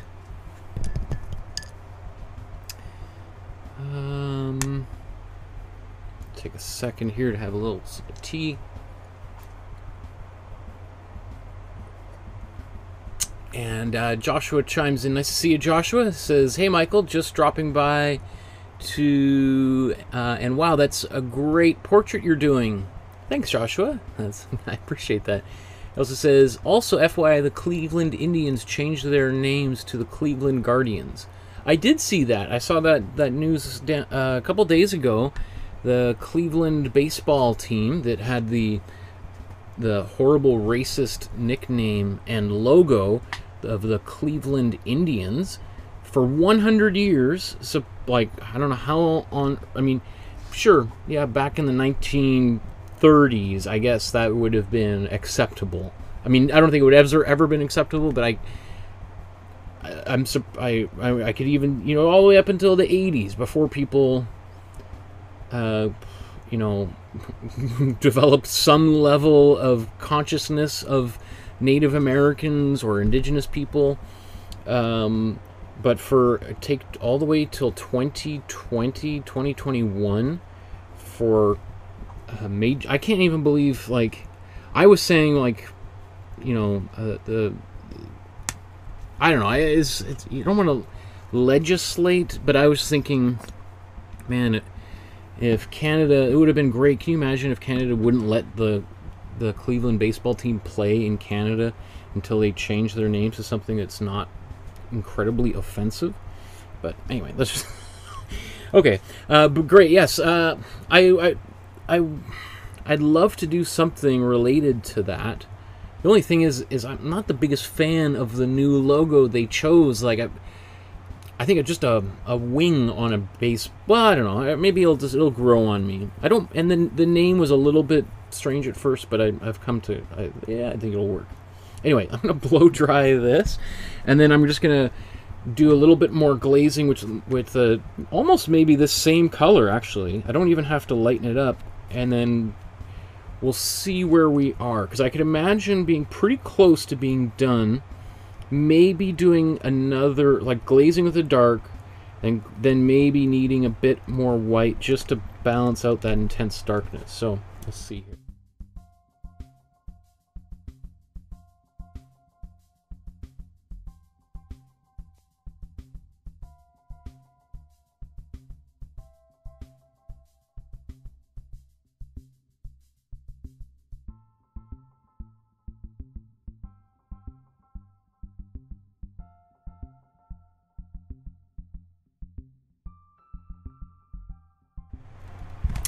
it just occurred to, just as I'm blow drying a bunch of things, let's take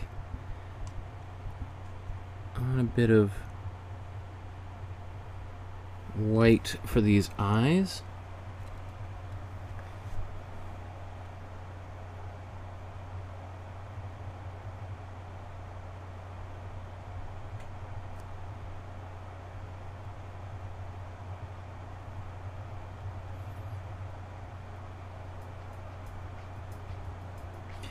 I'm probably going to go back in here with some white, and especially this part of the eye, do that darker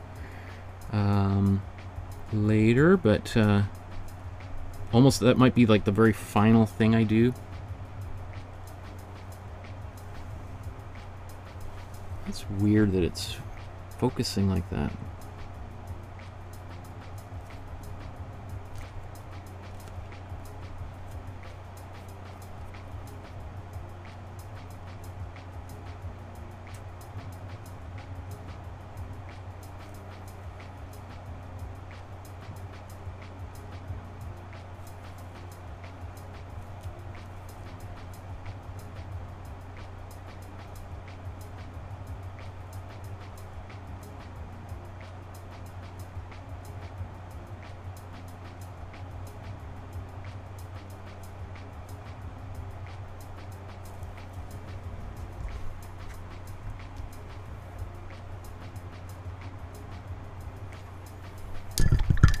Okay, so I'll blow dry that as well.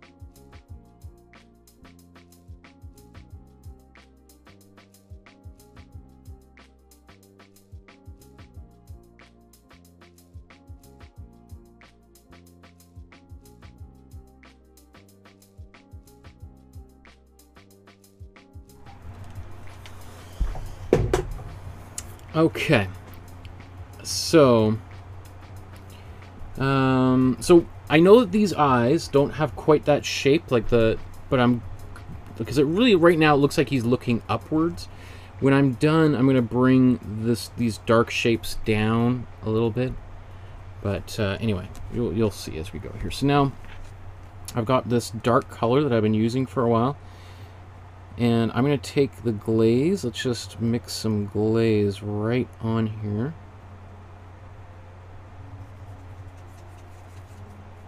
I'm actually just going to wipe off that excess paint off of my brush. Let's get a bit more glaze. So I don't think that was on camera. So what I did is this is my dark color, put some glaze, mixed it up with my brush, and then brought it over here and then added more glaze. This way I've got a few different glazes to use. I can use this one, which has got a very, it's like a high amount of paint to glaze, and then here I've got like more glaze to paint ratio, I guess, so that this one is going to be much thinner, this one will be much thicker of a glaze.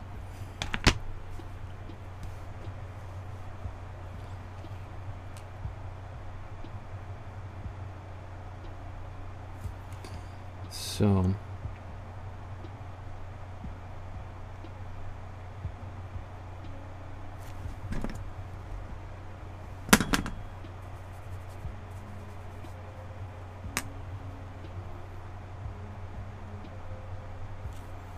I think I am just going to get a bit more. That's not quite dark enough. I mean, I just got to speed up here, so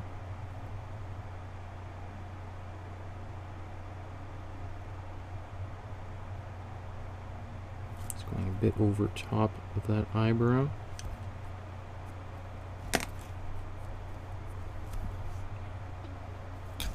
You also got to be careful. Sometimes the mop brush starts to get kind of inundated with paint, and then you can end up spreading paint all over the place, and it just turns into a bit of a disaster. So now I'm going to paint over some of that white that I just put down for that eye, because this eye is kind of shrouded in shadow, right?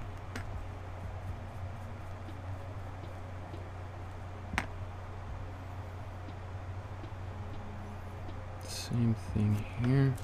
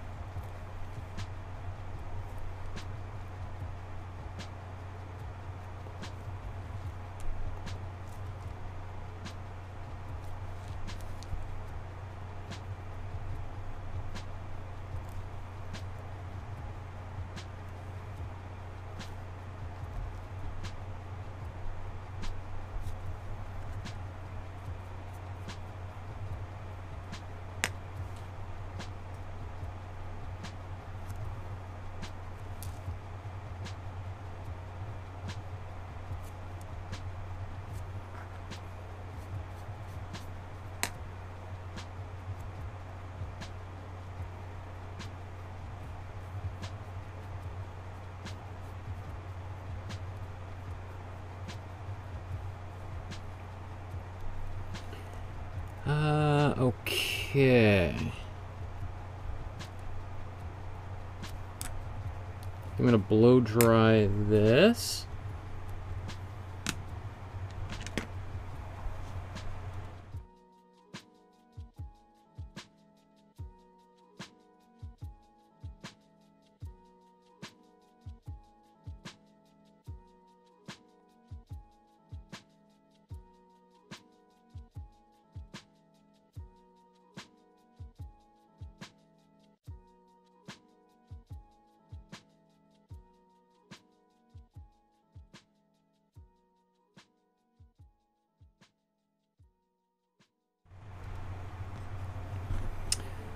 Let's do this again. I think I'm taking a bit of an even darker glaze.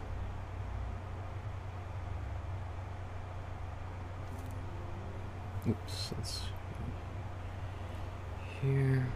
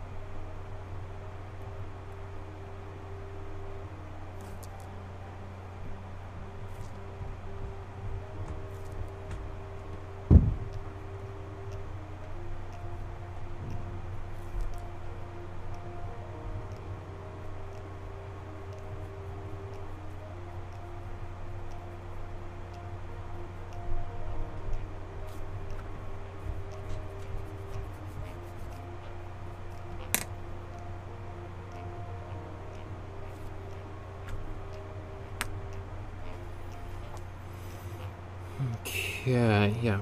So I'm just gonna... let's do that.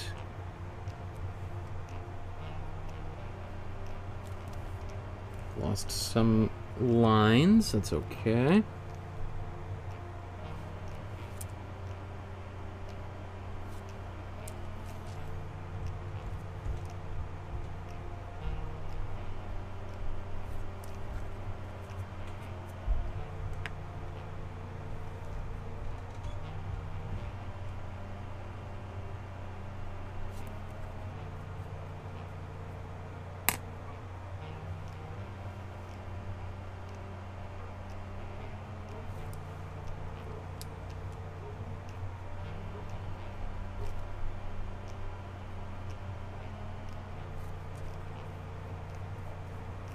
Okay, should probably stop the glazing, otherwise I'm going to start pulling paint off the surface.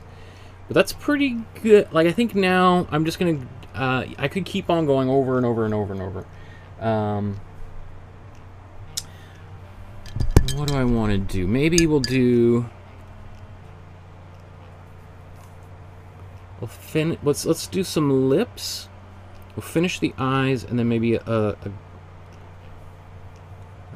brighter glaze. So the lips, let's get a bit of warmth on these lips. Right now they're kind of cold, so we want just a bit of a little bit of life on here. So let's take a warm red. I think there's a little bit of warm red and cool red in here. Just neutralize the intensity. Let's take some white.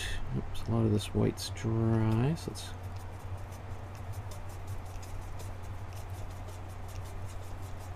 I'm going to take just a bit of warm...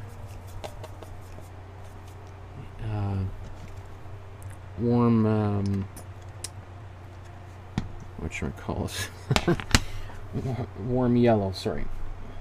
So we have in this mixture cool red, warm red mostly, like 60% warm red, 30% cool red, and then maybe 10% warm yellow.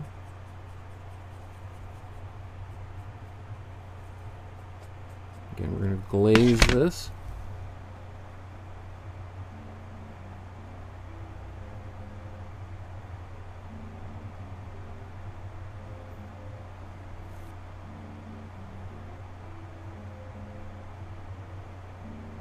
A little pinkish. That's probably because of the white. Maybe I put too much white in there. So we'll let that dry. While that's drying, I'll come back to that and add a little bit of just, I think, warm red over top of that. Although, you know what? This is... we might be able to use a bit of this elsewhere.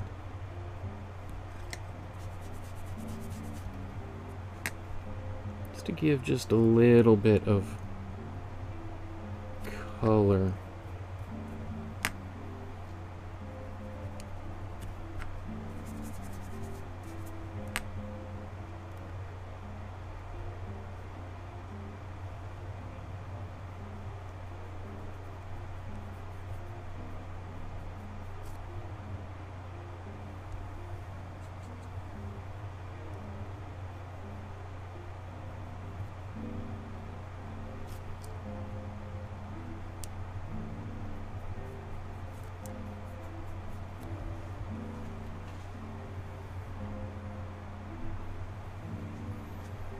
Okay. So yeah, let's move on to the eyes here while all that's drying. I'm gonna put some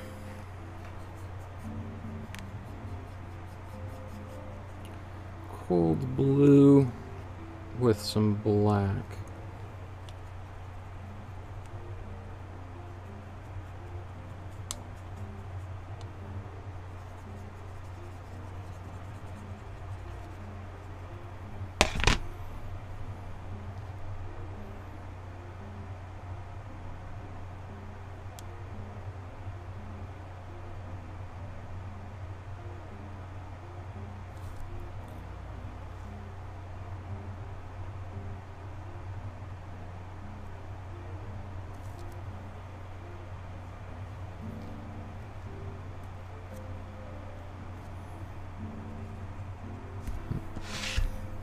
A little bit transparent. That must have been a little bit of glaze in there. Let's do that.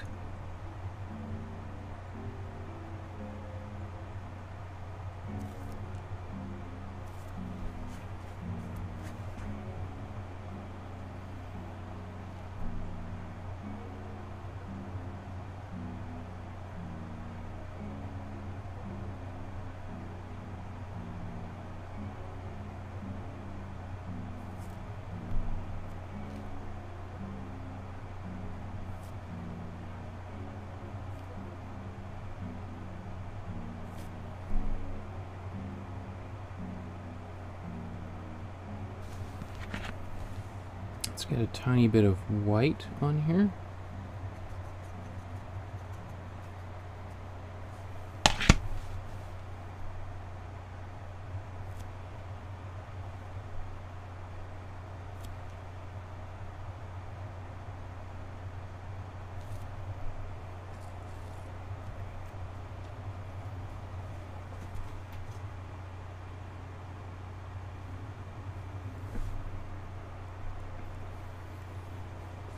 Okay. Now let's go back to this glaze here. Let's take some warm red. It's too bright. So let's get a bit of actually brown and red and glaze that together.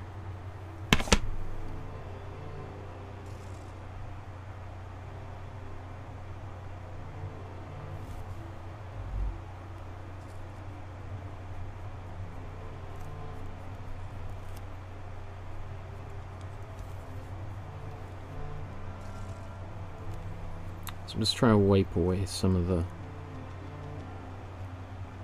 pinkish one that I had there previously. A little better. It is a little intense, so I think I'm gonna have to darken this area anyway.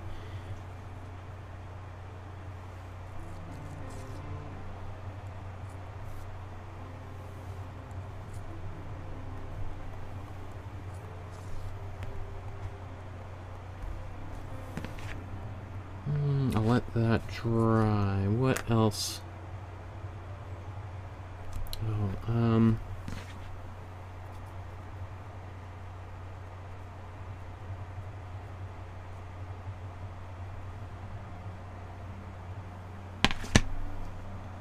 I lost a little bit of detail in this ear.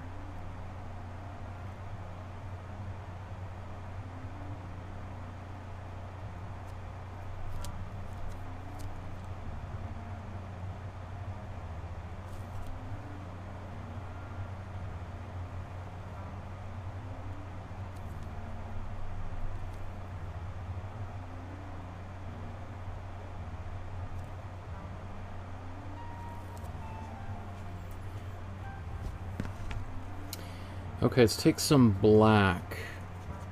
I'm going to take black, go into this brown that I have. Let's come back to the black. Just take a look. And then let's see.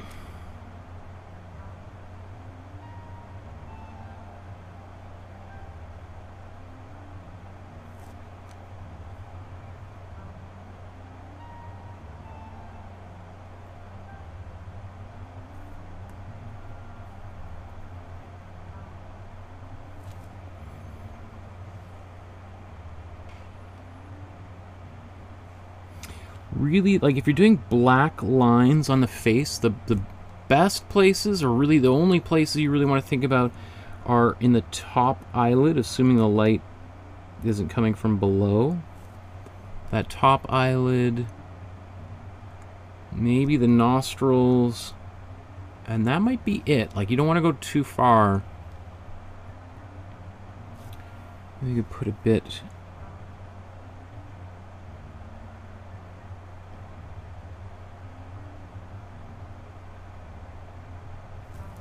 Corners of those, that might even be a little bit dark.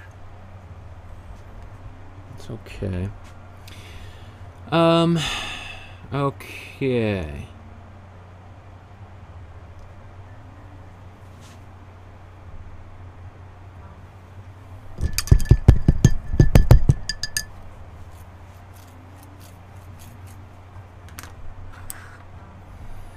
So maybe right now I'm going to do the jacket and the shirt, and then we'll come back and glaze a little bit lighter on the face and brighten that up a bit because it's gone progressively darker.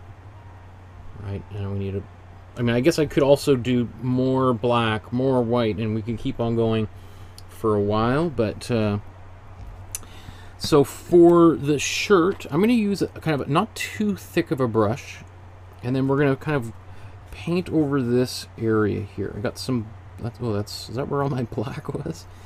I want this to be a bit of a purpley black, so I'm going to put some cold blue, cold red, and then warm blue together, mix it into the black.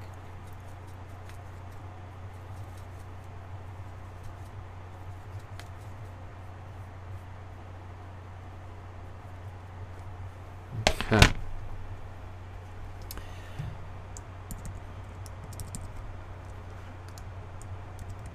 Oops.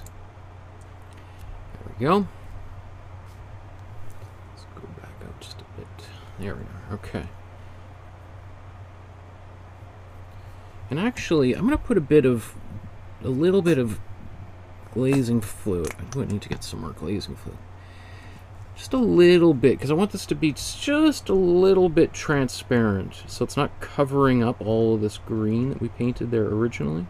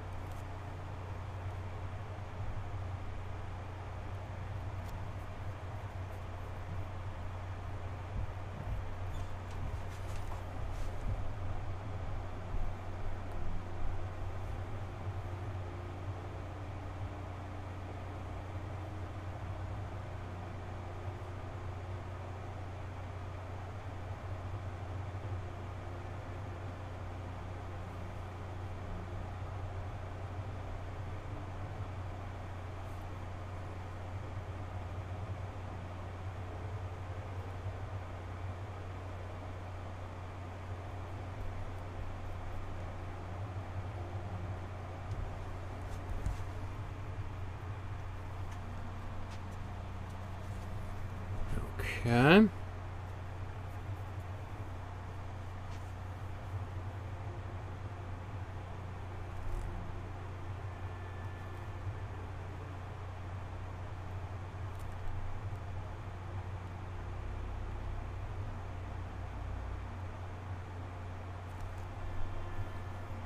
Get under this collar. Or it is a collar. I just want to make sure it looks like it's going behind his neck here.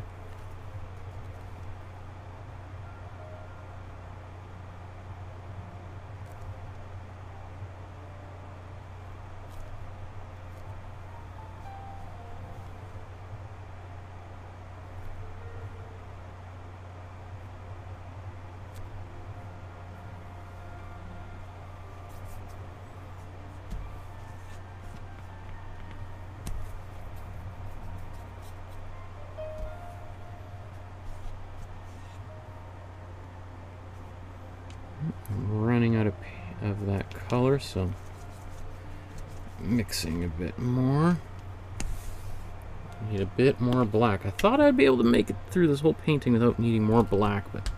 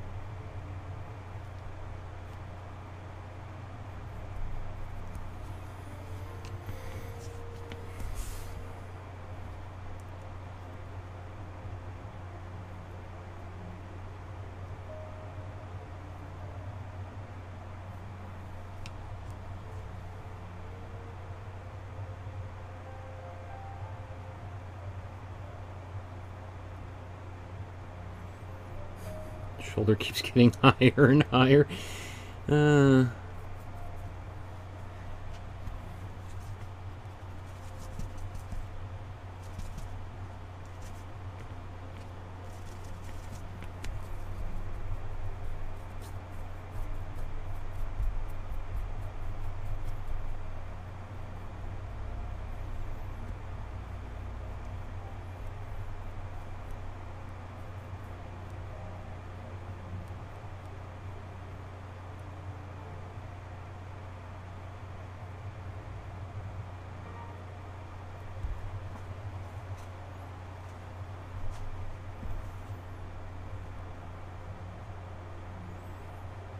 Okay. Obviously there's a few things on here. Do we have the courage just to go?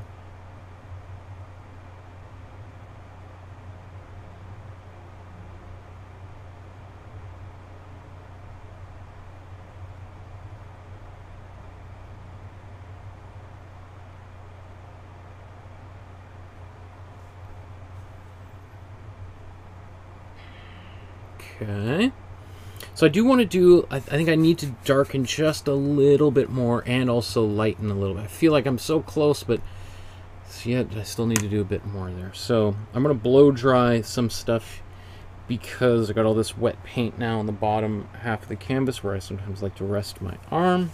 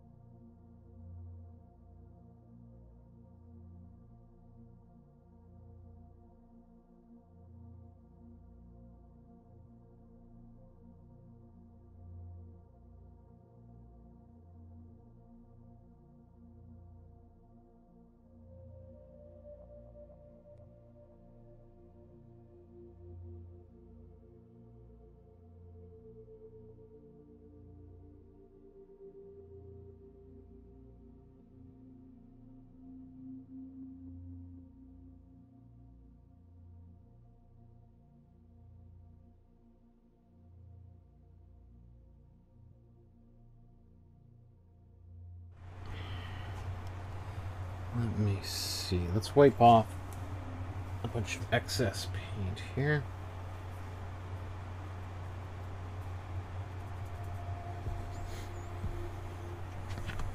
I think I'm just gonna glaze with this color. Oops, is it? Yeah. Actually, he's got a bit of green there, doesn't he? Ah, it doesn't matter. Does it really matter? Anyone gonna be checking? Probably somebody will be.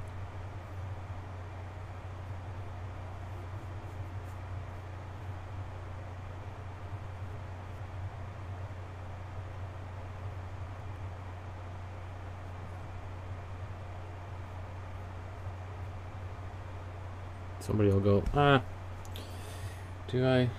I that sensitive? Do I need to?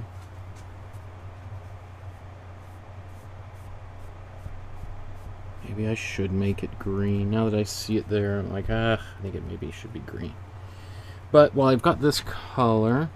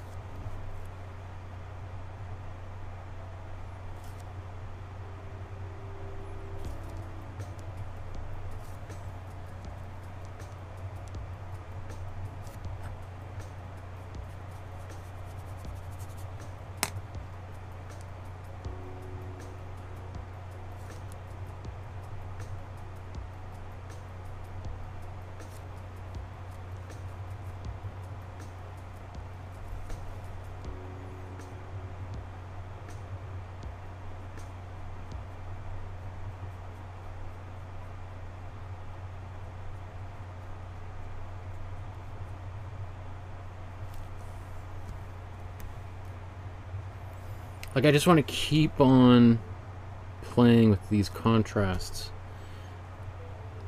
because I think it's just so interesting. All of a sudden, it can also change the look and the attitude of the person that you're painting just by putting a little glaze here and there and darkening it down. Like in my painting, you know, one of the things with this eyebrow on, maybe we'll even fix that, because, or it's gonna be hard to so-called fix, but his eyebrows seem more, my eyebrows on mine seem more raised than his, and maybe more like, oh, what's going on? Whereas his is maybe a little bit more stoic, I guess, maybe a little flatter emotionally.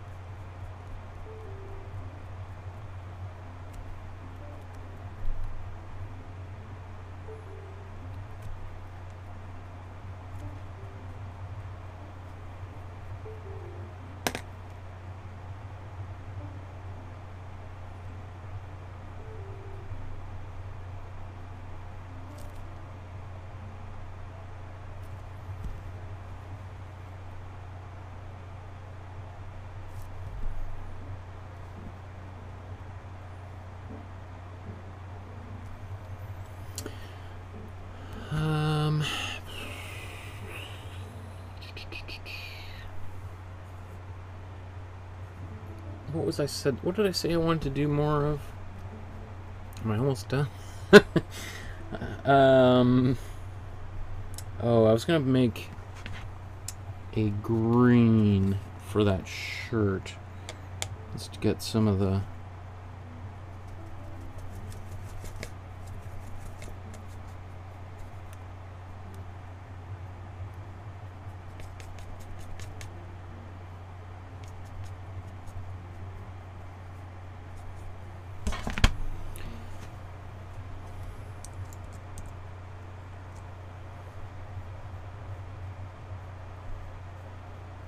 Yikes, that's pretty intense.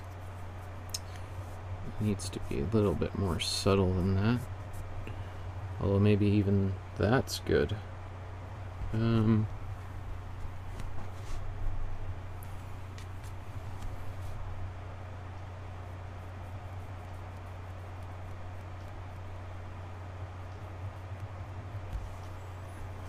little too dark.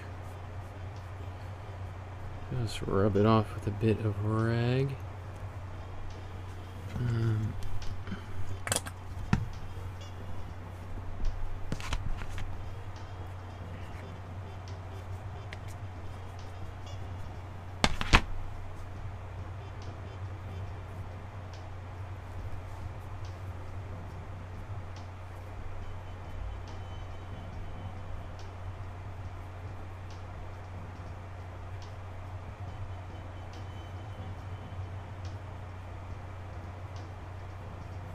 It's just like a very super thin greenish glaze here.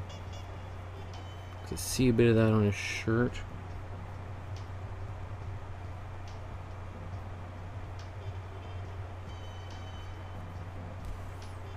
Paint on that and just wipe.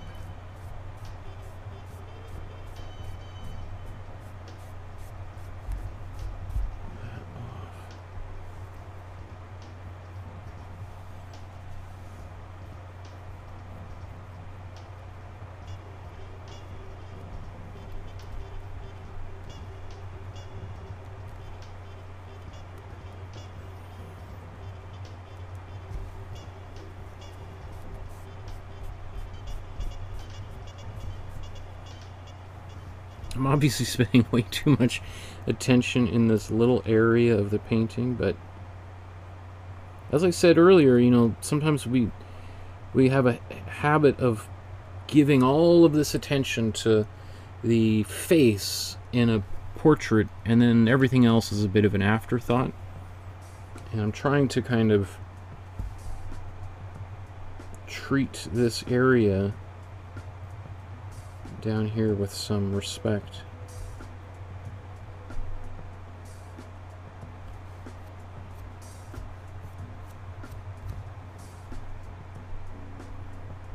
Okay. I'd like to finish up here in the next 10 minutes. So I think the last thing that I want to do is maybe just a little bit bright, like a almost even a white glaze. I'll probably put a little bit of color in it. So here's some of this white that we had before. Do we have any more white on this palette? I always try to use up as much of my paint as possible because I hate throwing paint away. So, like, look at this disgusting mess.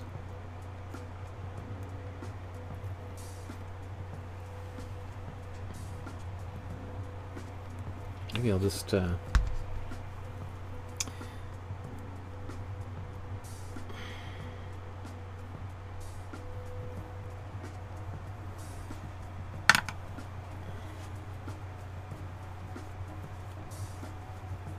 remember, that's what soap and water's for, right? You make your fingers dirty, you can always just clean them right off.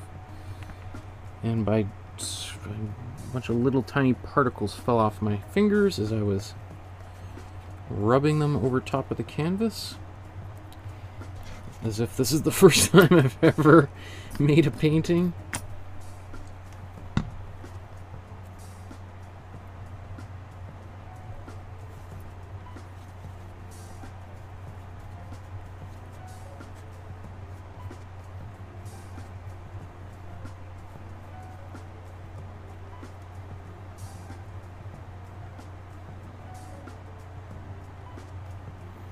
So there's a lot of white on here. We'll see within seconds if this is a bad idea.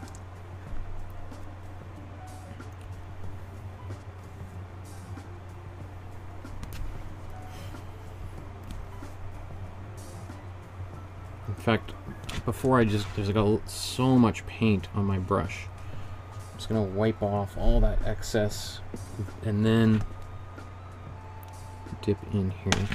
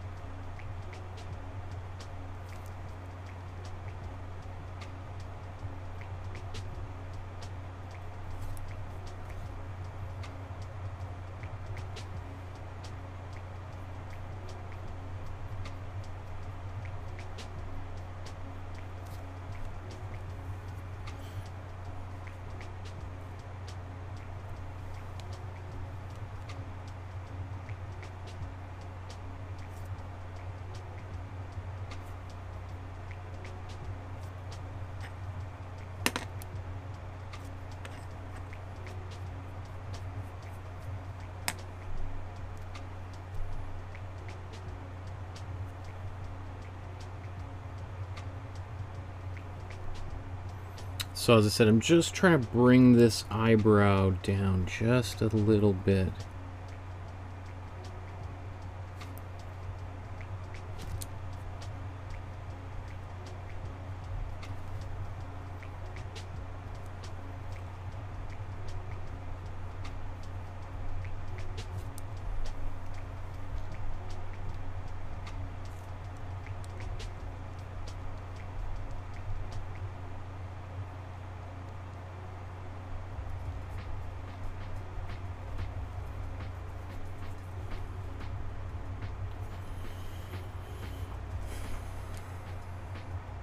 Okay.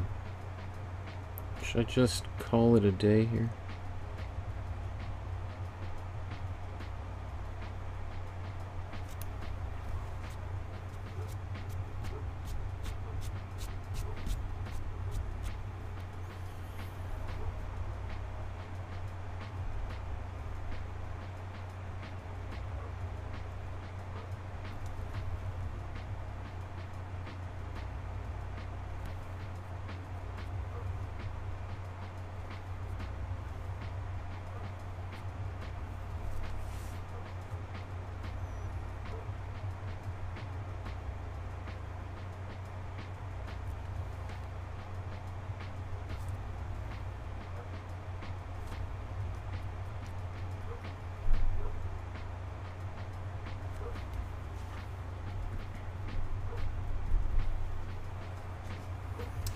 I feel like I want to come back here.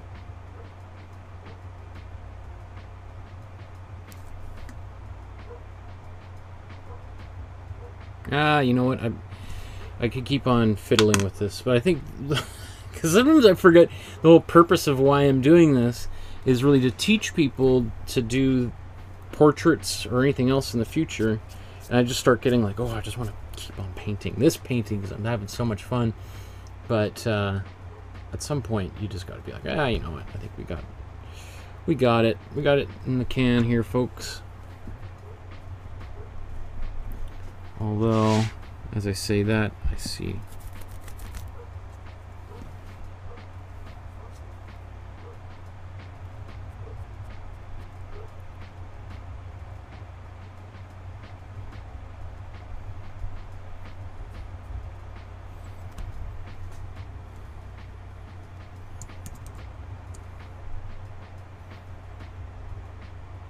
his head is a little bit... interesting. Okay. Oh, see, again, you gotta, like... You gotta take an extra little look right before you close things down, because I think that's important, the shape of his head.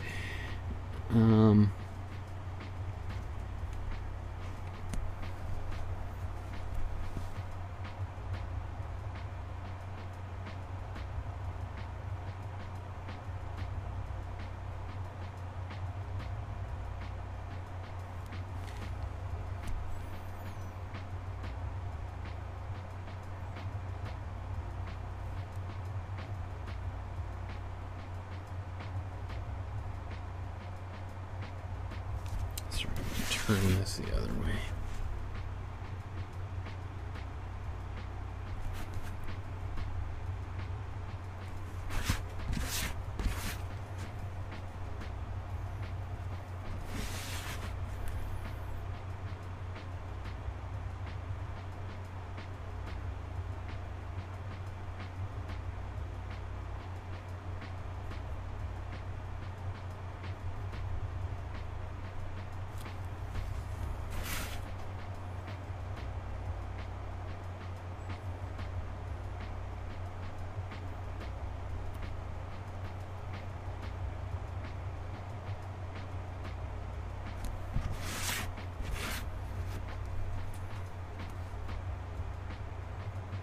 That helps. Like, it's funny how just that actually makes a big difference. It's super subtle little change, but...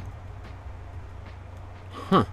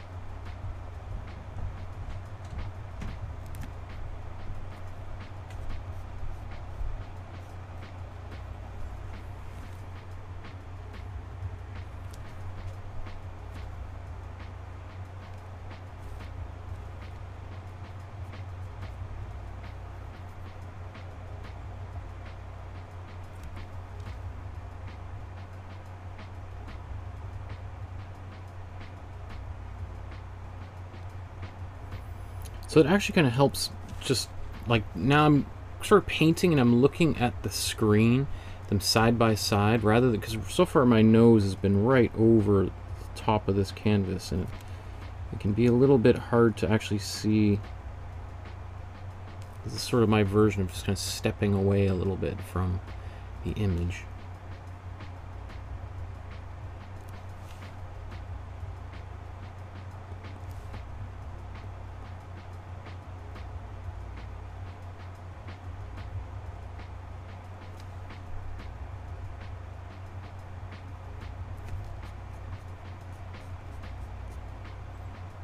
Yikes, yikes, what was that? Why did that happen?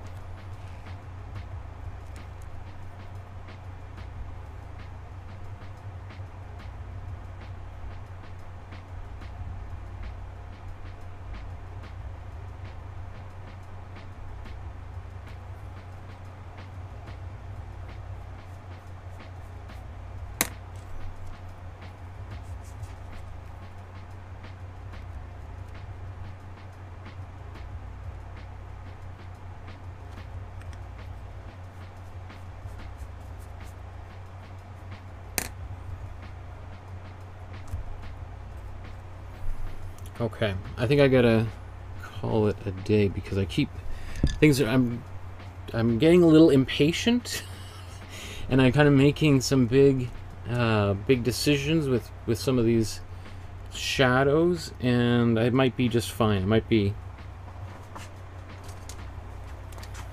sort of, they say most accidents happen within sight of home, or not in sight of homer, in sight of home, and then I went most accidents happen when you're close to home and you're not really thinking about driving. You just sort of like, okay, what are we gonna have for dinner tonight? And your mind's not on the road. The same sort of thing in a painting. You get really excited. Oh, I'm almost done. Let's just like, and then it's like, whoa. Surprise!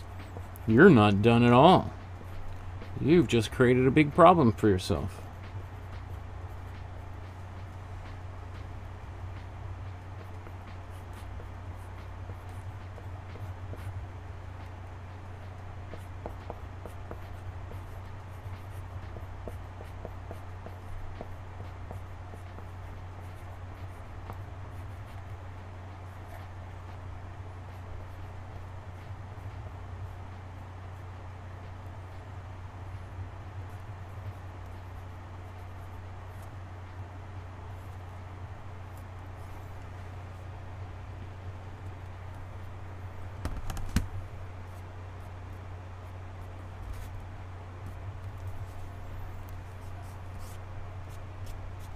All that'll just come away. Yeah, I actually really like that now. Now that I look at it, I'm really happy with everything. Okay. So, that feels really cool. I'm really excited to have made a painting based on this artist. Attila Richard Lukacs is, as I mentioned earlier, he's been a huge inspiration for me. So, it's cool to kind of bring it all back around to one of the foundational moments of my development as an artist. Thank you, everyone, for joining me for another one of these paintings. Tomorrow and all of next week, or at least Monday, Tuesday, Wednesday, Thursday of next week, we are going to be focusing on one of the most famous artists to have ever lived, although, as we'll talk about, didn't really achieve much success while he was alive, we're going to be focusing all week long on Vincent van Gogh. So tomorrow we're going to start with probably his biggest early hit, if you could call it that, or at least in retrospect, when we look at his work, The Potato Eaters. A bunch of people sitting around a table together in a dark room, peasants who've been working in the field all day. The room is covered in soot and charcoal dust. It's a very famous, quote-unquote, early painting of his, because Van Gogh only really made paintings for about 10 years of his, towards the very end of his life. So we're going to begin at the beginning of his meteoric rise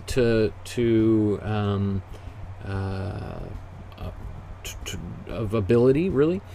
And then over the course of the week, we're going to be painting three other paintings of his that I think are amazing artworks. So I'm looking forward to Van Gogh Week starting tomorrow. Thank you, everyone, for joining me. Thank you, Paula, for your donations during the episode. If anyone else is interested, there's a PayPal link below if you want to send a check or e-transfer. Contact me through the Facebook group, which I strongly suggest you join, and upload your version of today's painting. I'd love to see it. And then I'd love to talk about it and show people when we do our feedback session in a couple of weeks. Thanks, everyone. We will talk to you guys in a couple of days, or tomorrow. I'm so used to, anyway, you know what I'm talking about. Have a good night, everybody. We'll see you soon.